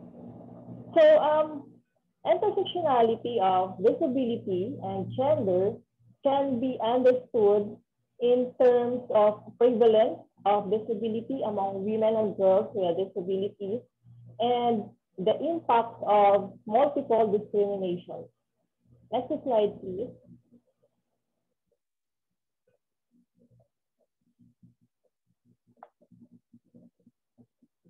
Okay, so let's have an activity. Let's have a full activity. So, Jen, can you please share the question? Yes, I already launched the poll. The other question, the updated one. The updated one on the poll? Yes. Actually, I sent the updated poll question together with the PowerPoint. Yes, I launched the poll already. And people are answering already. Okay, okay. So what is the prevalence of disability among women and girls with disabilities? Is it 12%, 15%, 19%, or 24%? A lot of people answered. Oh, sorry. Okay. Yes, please go ahead. A lot of people answered 24%. 24%. So meaning women for majority of participants answered 24%. And for the second question, what is the prevalence disability among men and boys? A lot of 12%? A lot of people answered 12%. 12%. Okay, so let's close our question and let's go back to our PowerPoint presentation. So, is 24% correct? Is 12% correct? Okay, so according to the world disability world population, what do you think is correct? 20% is correct, or 12%, or 19%? So, what do you think is the correct answer? Oh, sorry, Ate Jane. I showed the slide already. Okay. Hello? Hello? Yes. Okay, it's all right. We can also provide. Hello. Anyway, I'm just checking if you're there because I think the signal is not okay here. Okay, so the result is 24%. How about if we cross 24%? So what do you think are the based on the choices? What do you think is the prevalence aside from the 24%? Anyone? Okay. So for those who responded the 24%, thank you so much. But it's no worry, we are here to learn. We learn and unlearn. The result is fine. This is just a poll question, a survey. The result, the correct answer is 19%. Okay. Thank you so much for those who respond, the 19%. And for the Next question, men with disabilities. Do you think 12% is correct? Hello? Yes, Ate Jane. Okay, so do you think 12% is correct? Majority of our participants says 12%. So, next slide, please. Let's reveal. I'm already here on the slide.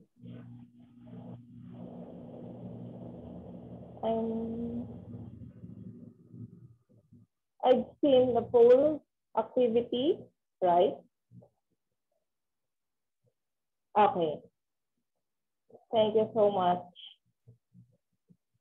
So on my screen, it says females are more likely than males to experience severe and moderate disabilities. So this is according to 2019 National Disability Prevalence Survey. So, but it's okay because the poll question is based on the world report. So 19% women with disabilities across the world and 12% are men with disabilities across the world. So thank you so much for your participation. And we're from global, we are here, our survey. So the result of our survey is on the screen. 50% are women with disabilities and 9% are men with disabilities who experience severe and moderate disability. So why do you think women or females are more likely to experience severe and moderate disability? Anyone can share? Why do you think females, based on the NDPS and the same time the world survey, women are more likely to experience disability?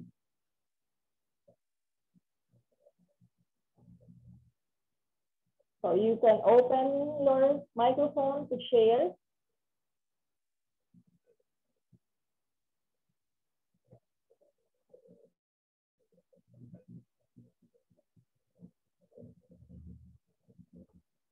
So anyone can share? Why do you think more females experience severe and moderate disability? Ate Jin, there is an answer from Gayatri. They said that they are more prone to violence and childbirth, maybe. Thank you so much. Anyone, aside from being prone to violence? It's correct. So aside from that, Sheila mentioned about the different barriers that persons with disabilities experience. And she also shared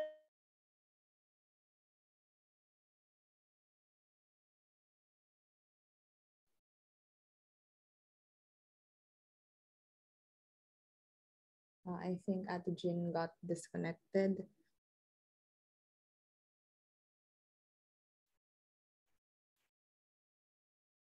But I'll answer. Hello.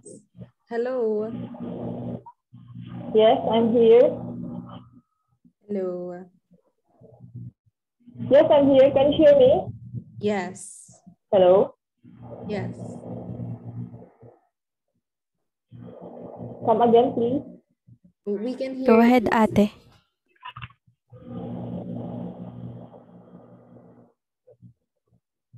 I think Jen is sharing something from the responses of our participants. Yes, there are two more answers from Rose. They said experience to multiple burden roles since they were young to marriage life. And then Tina said, early pregnancy, reproductive system not yet ready for childbearing. And Alvin said, health and welfare of males are prioritized over their female counterparts in the family, especially children. Very correct. Thank you so much for your responses.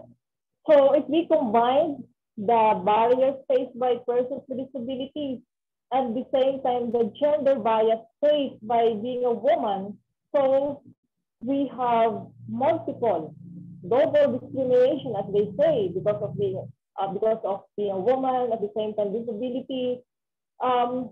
In terms of the allocation, for example, allocation of scarce resources, the tendency is they prioritize the needs of men over women. The tendency is that women, especially those who are pregnant, cannot access the programs and services, going to the hospital for healthcare or sexual and reproductive health. So the tendency is in terms of pregnancy, the result of the baby. So there's an impact, a chain reaction, multiple discrimination. So thank you so much of your responses, and we'll go deeply to this, what we call multiple discrimination. Next slide, please. So we will have an activity naming the impact of multiple discrimination. So what do you think are the specific impacts of multiple discriminations to women and girls with disabilities? So in this screen, there's a sapin. Wow, it's a delicious Filipino food, a native food. It is sapin because of the literal meaning, layered food. So that the term intersectionality, this is my favorite term. When we use intersectionality, it means sapin. So aside from patong, sanga. So sapin because this is delicious. Okay, so using annotation tool. So please share your opinions. What do you think are the specific multiple discriminations that we face, being a woman who cannot see, who uses wheelchairs, so and among others, other experiments.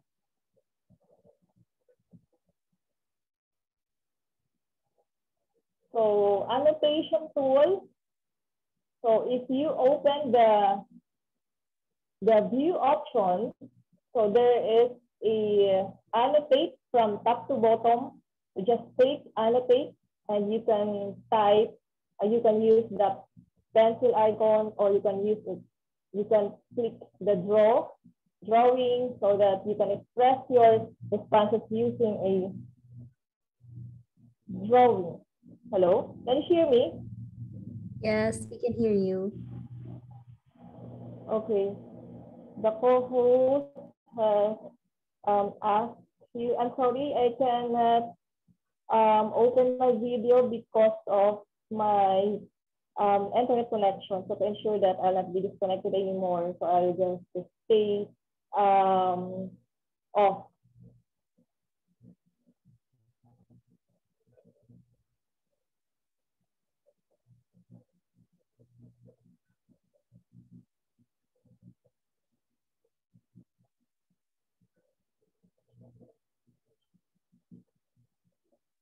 So one of the examples that I may share that you can also write in or annotate in our screen is about gender violence. One of the responses on the activity that we had, the reason why men are vulnerable or women are experiencing severe and moderate disability.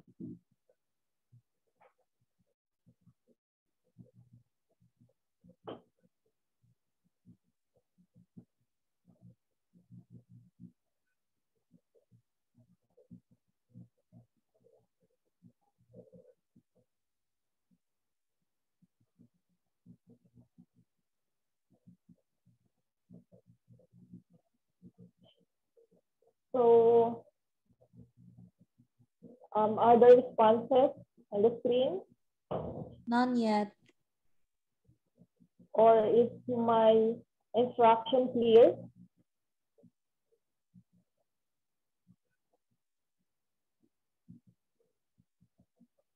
I'm repeating it in the chat.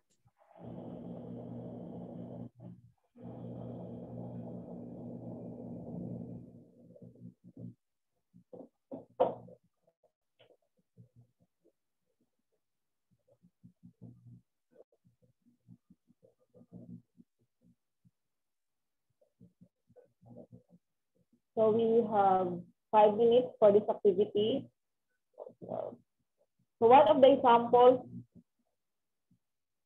that you can write or annotate is about gender violence, about health and well-being. So you can also put that in our screen.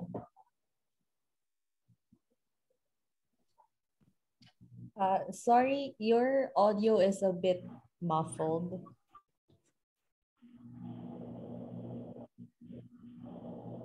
Hello? Can you hear me? Yes, but it's a bit muffled. Hello? Hello?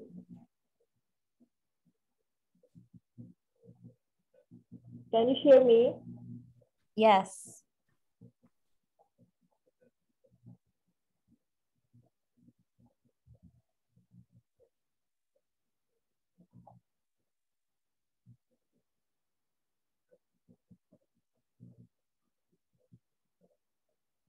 So we only have 2 minutes for this activity.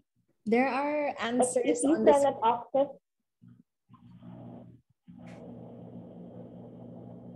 Sorry, go ahead. gently. Hello? Hello. Can you please, if just in case there are responses from the chat box, can you please transfer it on our screen? Yes, yes. But I can read the ones on the screen now. Okay. Hello?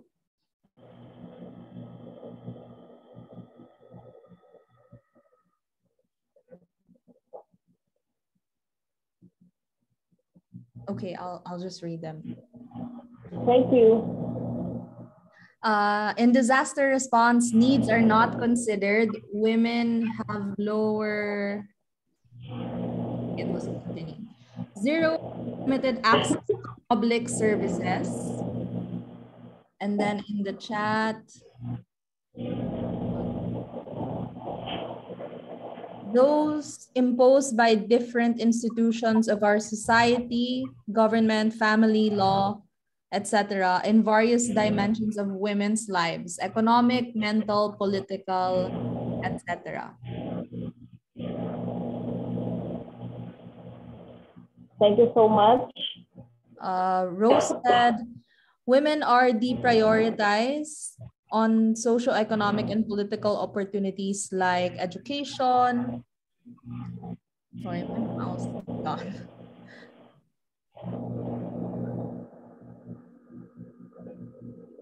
Education and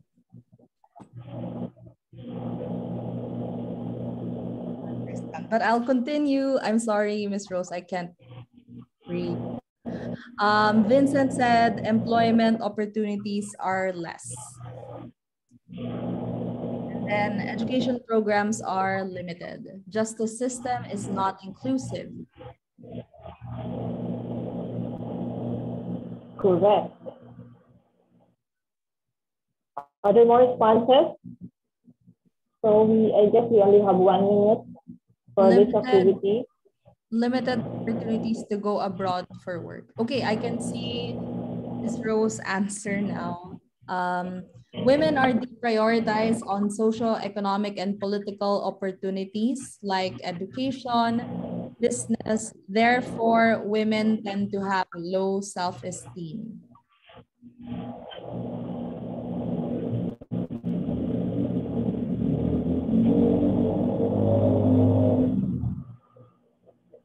Thank you so much. Are there more responses? Yes, from Angel. Lesbians are discriminated for being a woman and lesbian, especially in the workplace. In the LGBTQIA plus community, lesbian issues are often neglected. Correct. Someone else said Thank you. children's needs in times of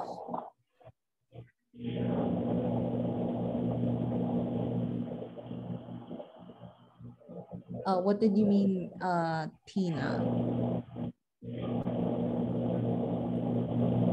Hello, this is Tina. Can I continue with that phrase? Yes, yes. My first sentence is children's needs in times of humanitarian response are not usually prioritized. Yeah, that's the sentence. That's the phrase.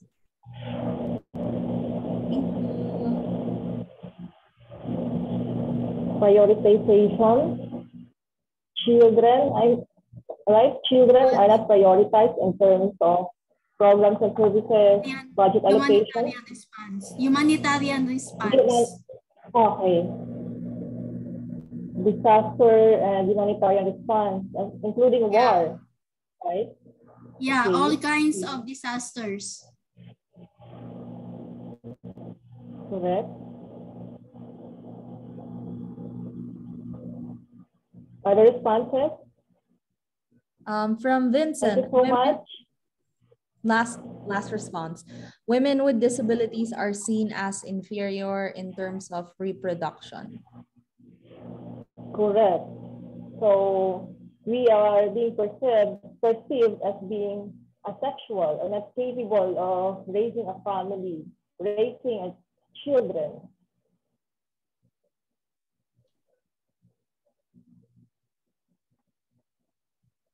Are there more responses? Pahabol? None. Hello. Okay, thank you so much. Hello, sorry. Coming from Disney, go ahead.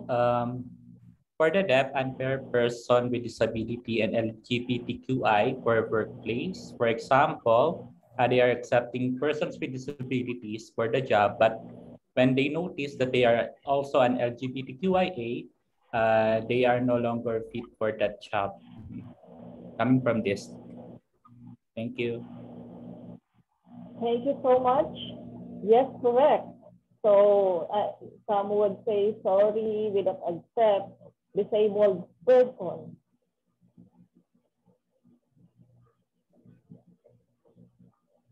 Anyone? So thank you so much for your active participation. Next slide, please. Sorry, I'll just stop sharing for a while because I lost my cursor.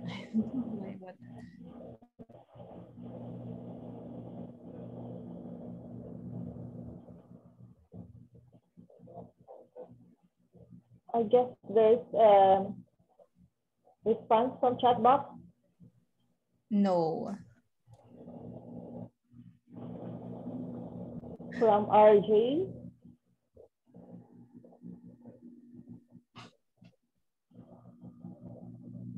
Oh, there. Sorry, everyone. From RJ, non-access to services that are given to heterosexual couples. Correct. So, okay, thank you so much. So next slide, please. Here. Let's go on to the next slide. Yes, we're here.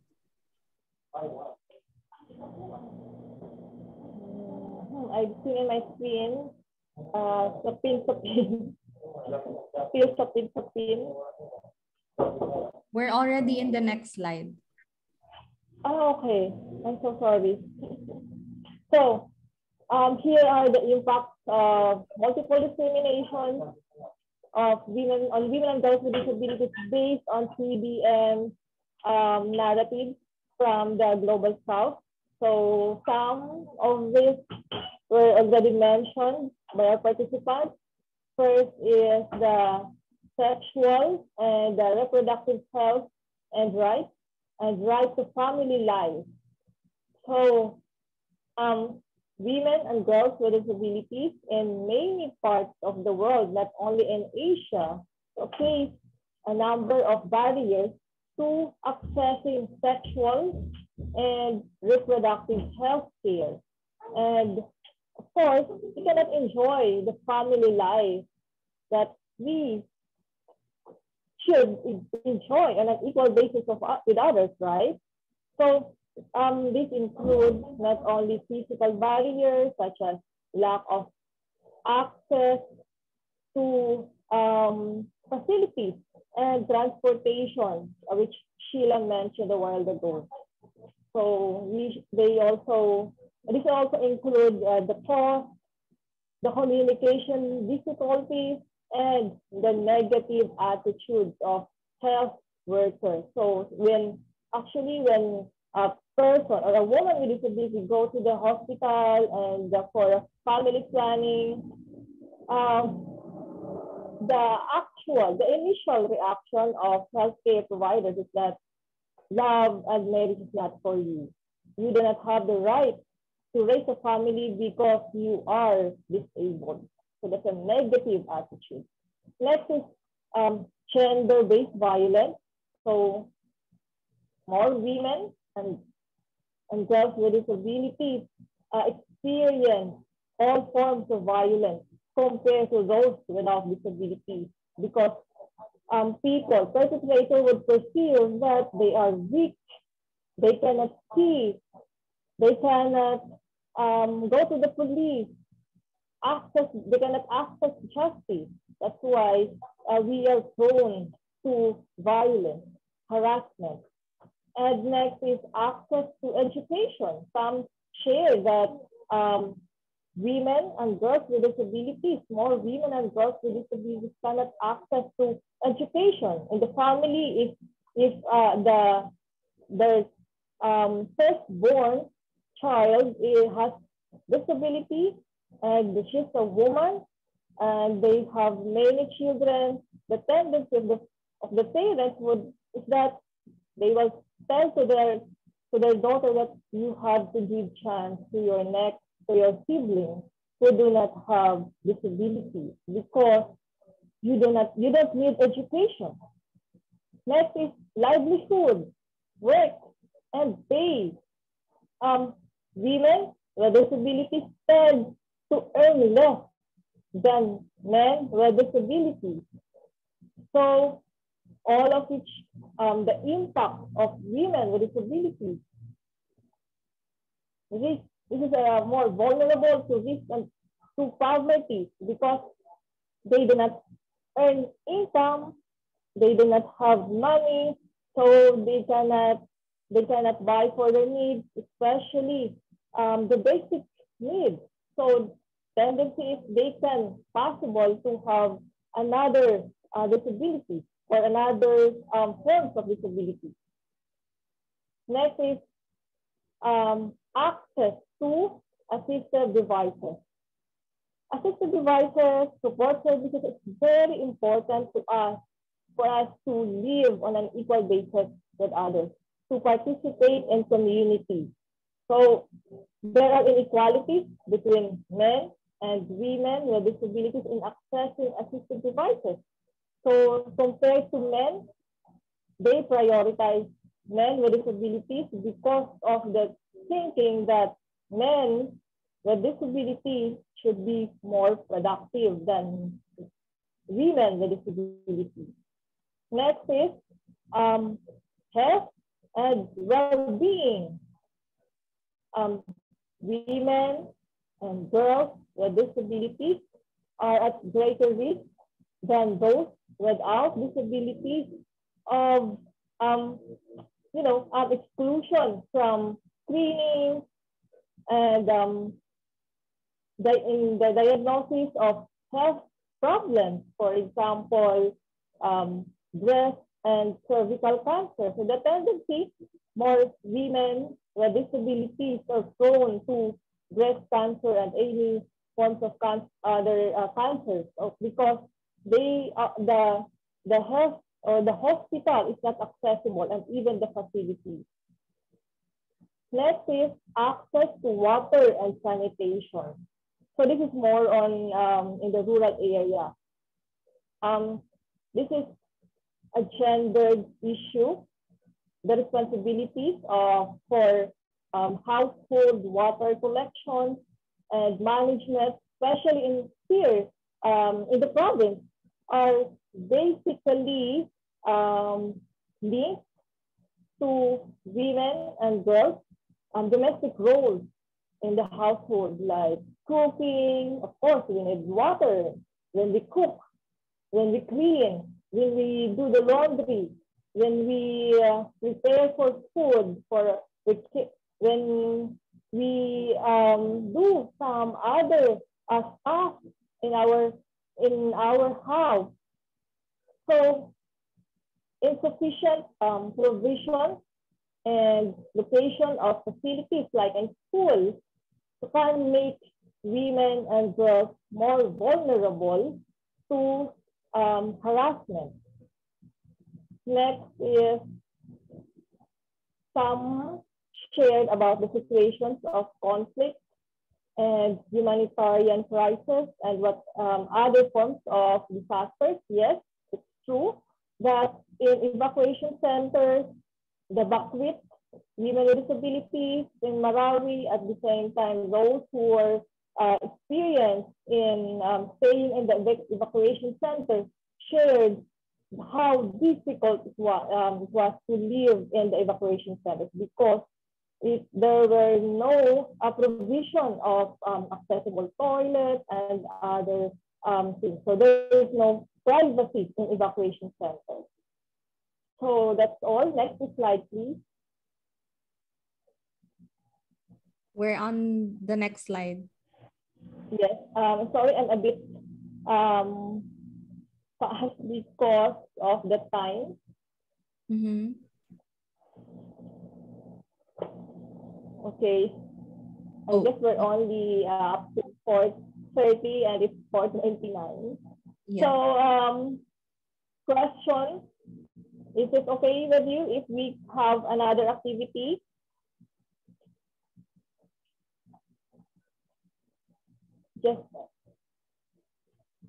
So this is another activity, or just to share your responses. What do you think? The title of the activity is Finding the Pathway to Equality and Inclusion. So what do you think are the ways to advance women and girls with disabilities? This is also an annotation activity.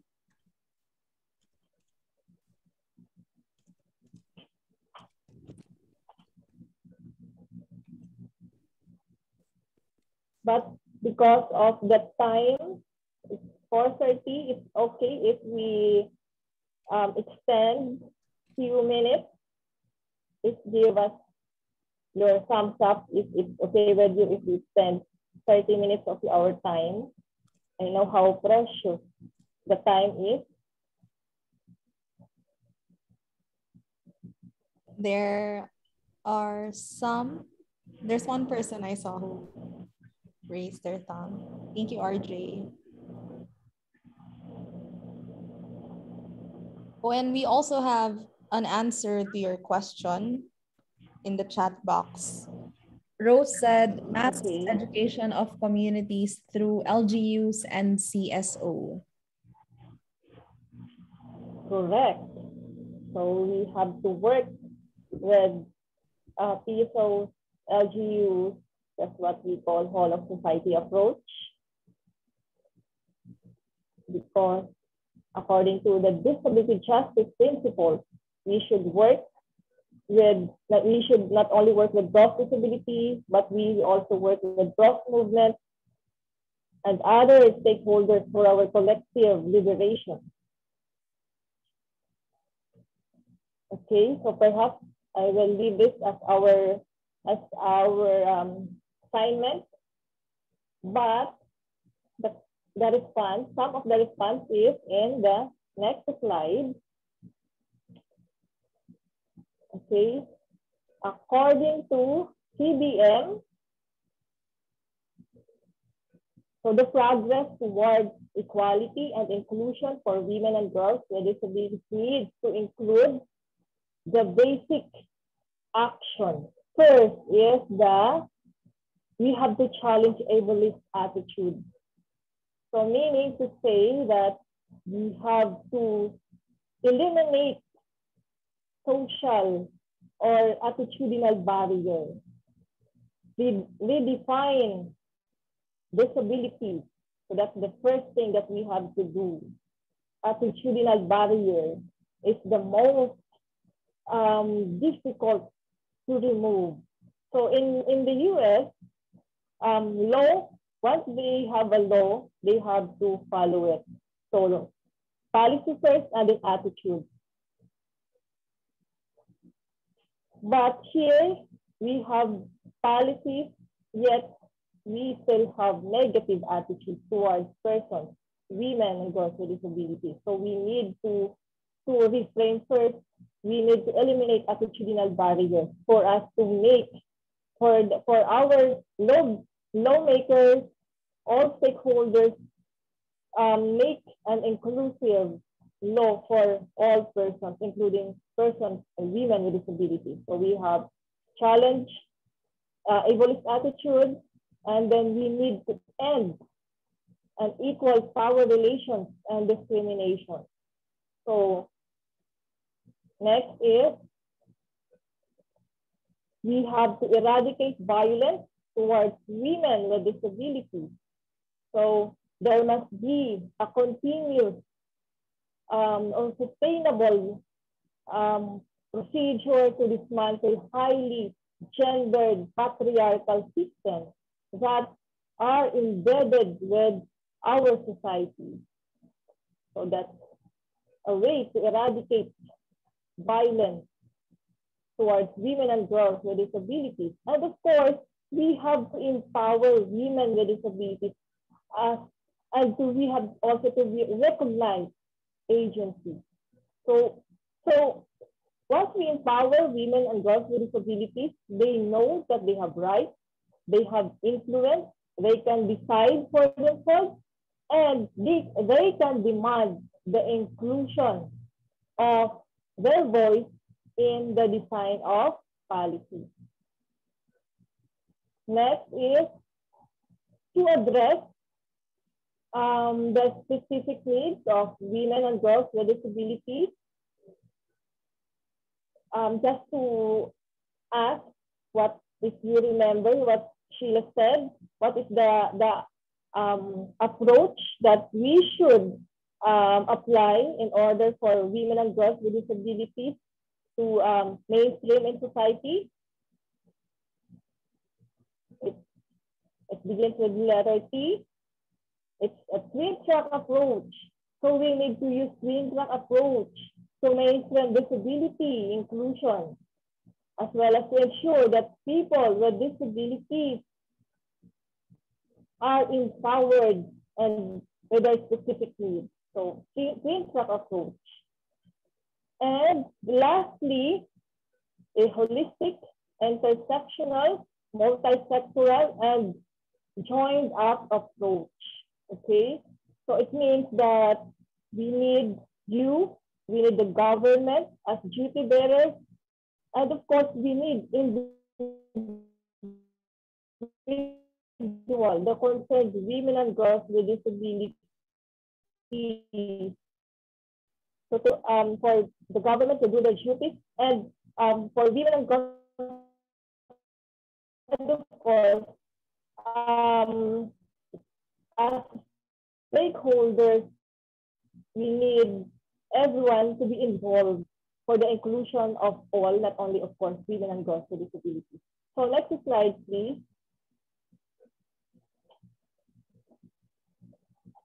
The next slide is a video about gender equality Okay, thank you. It's already on the Who is screen. responsible? Okay, thank you so much. So this is the last slide. So in our screen, the question is who is responsible? Is it the individual or is it the state? I mean, individual being a rights holder, or the state as the duty bearer, or our family, community, or at the same time the private sector. We are all responsible to ensure that we conduct awareness raising training for all members of society to know the rights of women and girls with disabilities, like what we are doing here. We are all responsible in doing research to ensure that the narratives of women and girls with disabilities are taken, documented. We are all responsible as individuals. We should inform so that we should inform the government the discriminations that we are facing, so that government will take necessary measures, being a duty bearer through laws and policies. They should enforce the law, or make or approve laws and policies that are disability or disability inclusive. I mean, they should allocate resources which are inclusive for persons with disabilities, including men, children, and those youth, older persons with disabilities. And of course, we should provide inclusive services. And how can it happen? Through active participation of women and girls with disabilities from planning up to evaluation. Because if nothing about us without us, according to our tagline us in the UNCRPD. So it means that we need you, we need other persons. Let's work hand in hand to ensure that no one will be left behind, because disability is a cross-cutting, cross-sectoral issue. So come on, let's do the pathway and the roadmap that the video was shared. So that's all. Thank you so much. Thank you for bearing with us up to 4:47. And now I will give the microphone to Hannah, our host.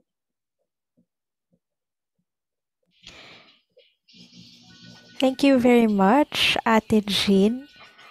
Okay, thank you very much, Ate Jean, for that very informative discussion as well. Even I have learned something.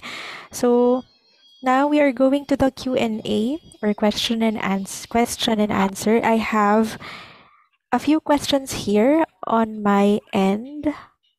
And yeah, I hope you're ready. First question. I'll read the first question for both of you, Sheila and Ate Jean. There are disabilities that are invisible. How can we ensure inclusion of people with non-visible disabilities? So siguro, like, I think Sheila first. Okay. Okay. Yeah. Indeed, there are apparent and non-apparent impairments. And well, being inclusive, I think it should, consulting everyone. It's like always consulting everyone. First is that using the Washington short set of questions that I mentioned earlier, the 6 simple questions that would help you and your participants to identify if there are functional limitations on your participants. And I think being inclusive is like, really thinking of everyone. It's not like being like selective of for example, describing what's the visual content. being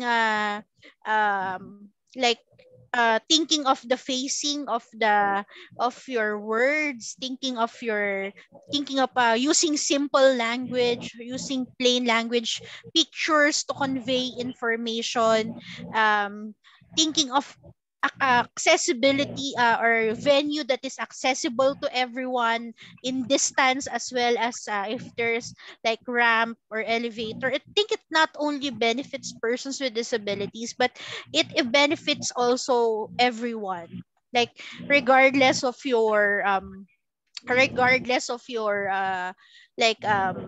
background or identity. I think we cannot go wrong, of course, with consulting people. I mean, asking your participants what are your requirements for this, for example, for the meeting, for this program or these services. Then you will know, you will be able to design with them an inclusive service or an inclusive policy or an inclusive meeting. Yeah, consultation is the key. Yes, I agree. Hello, can you hear me? Yes, Ate Jean. Okay, thank you. So I strongly agree with Sheila. So I just add on that actually that's in an article in CRPD Article 4.3 that we should closely consult persons with disabilities in matters involving them. So it's very clear. But how can we consult persons, or how can they share their narrative if they don't know what is human rights is all about, what human rights is all about? Meaning they are not empowered. So it means that we also use the 4 pillars on disability inclusive development that Sheila shared. The first is awareness raising. So as an empowered person who do not have disability, and you know who are those who are invisible and yet they lack confidence, they cannot participate in society because they have low self-esteem. So it's a challenge. I challenge you, fellow participants, to raise awareness that they too have equal rights. Inform them that they need to know their rights so that they can also enjoy their rights. Once they are empowered, they can demand the rights. They can demand to be in the decision-making table so that the activities are appropriate for them. That would be all.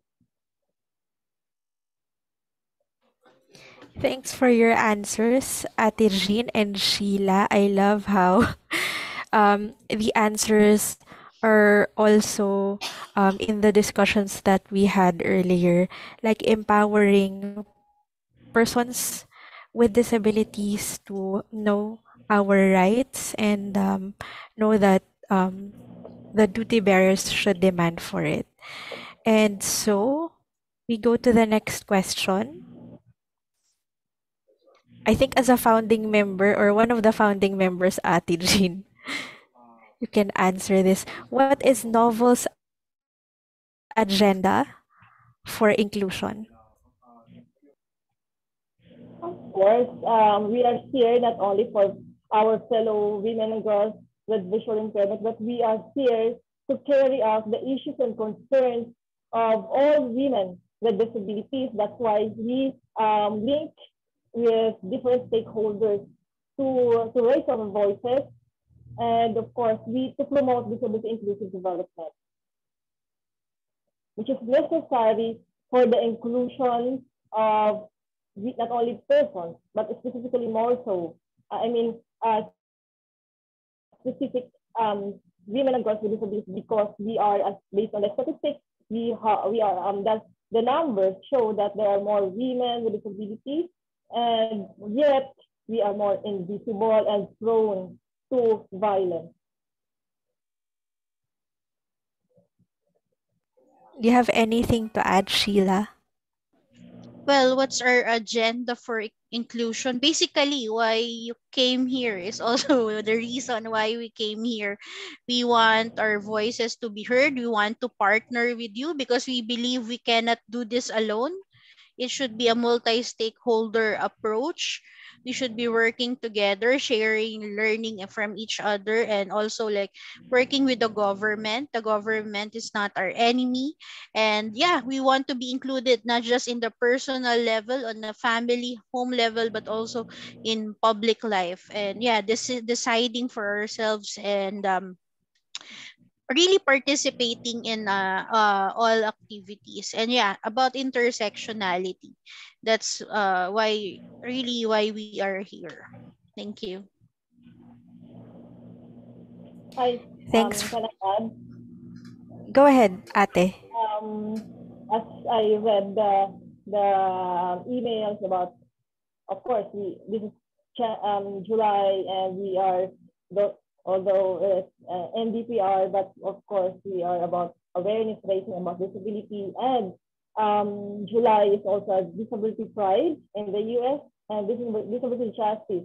So one of some of the principles of disability justice, which also the agenda of the novel, which we carry, is of course intersectionality. At the same time, as also Sheila said, that we are not here for the partnering with our fellows within the with the disability, but cross movement. And of course, that's what we are doing here. We partner with the SIP to ensure that our voices are being heard, spread the message of inclusion, full participation, effective participation, I mean, for women and girls with disabilities across not only our country, but globally.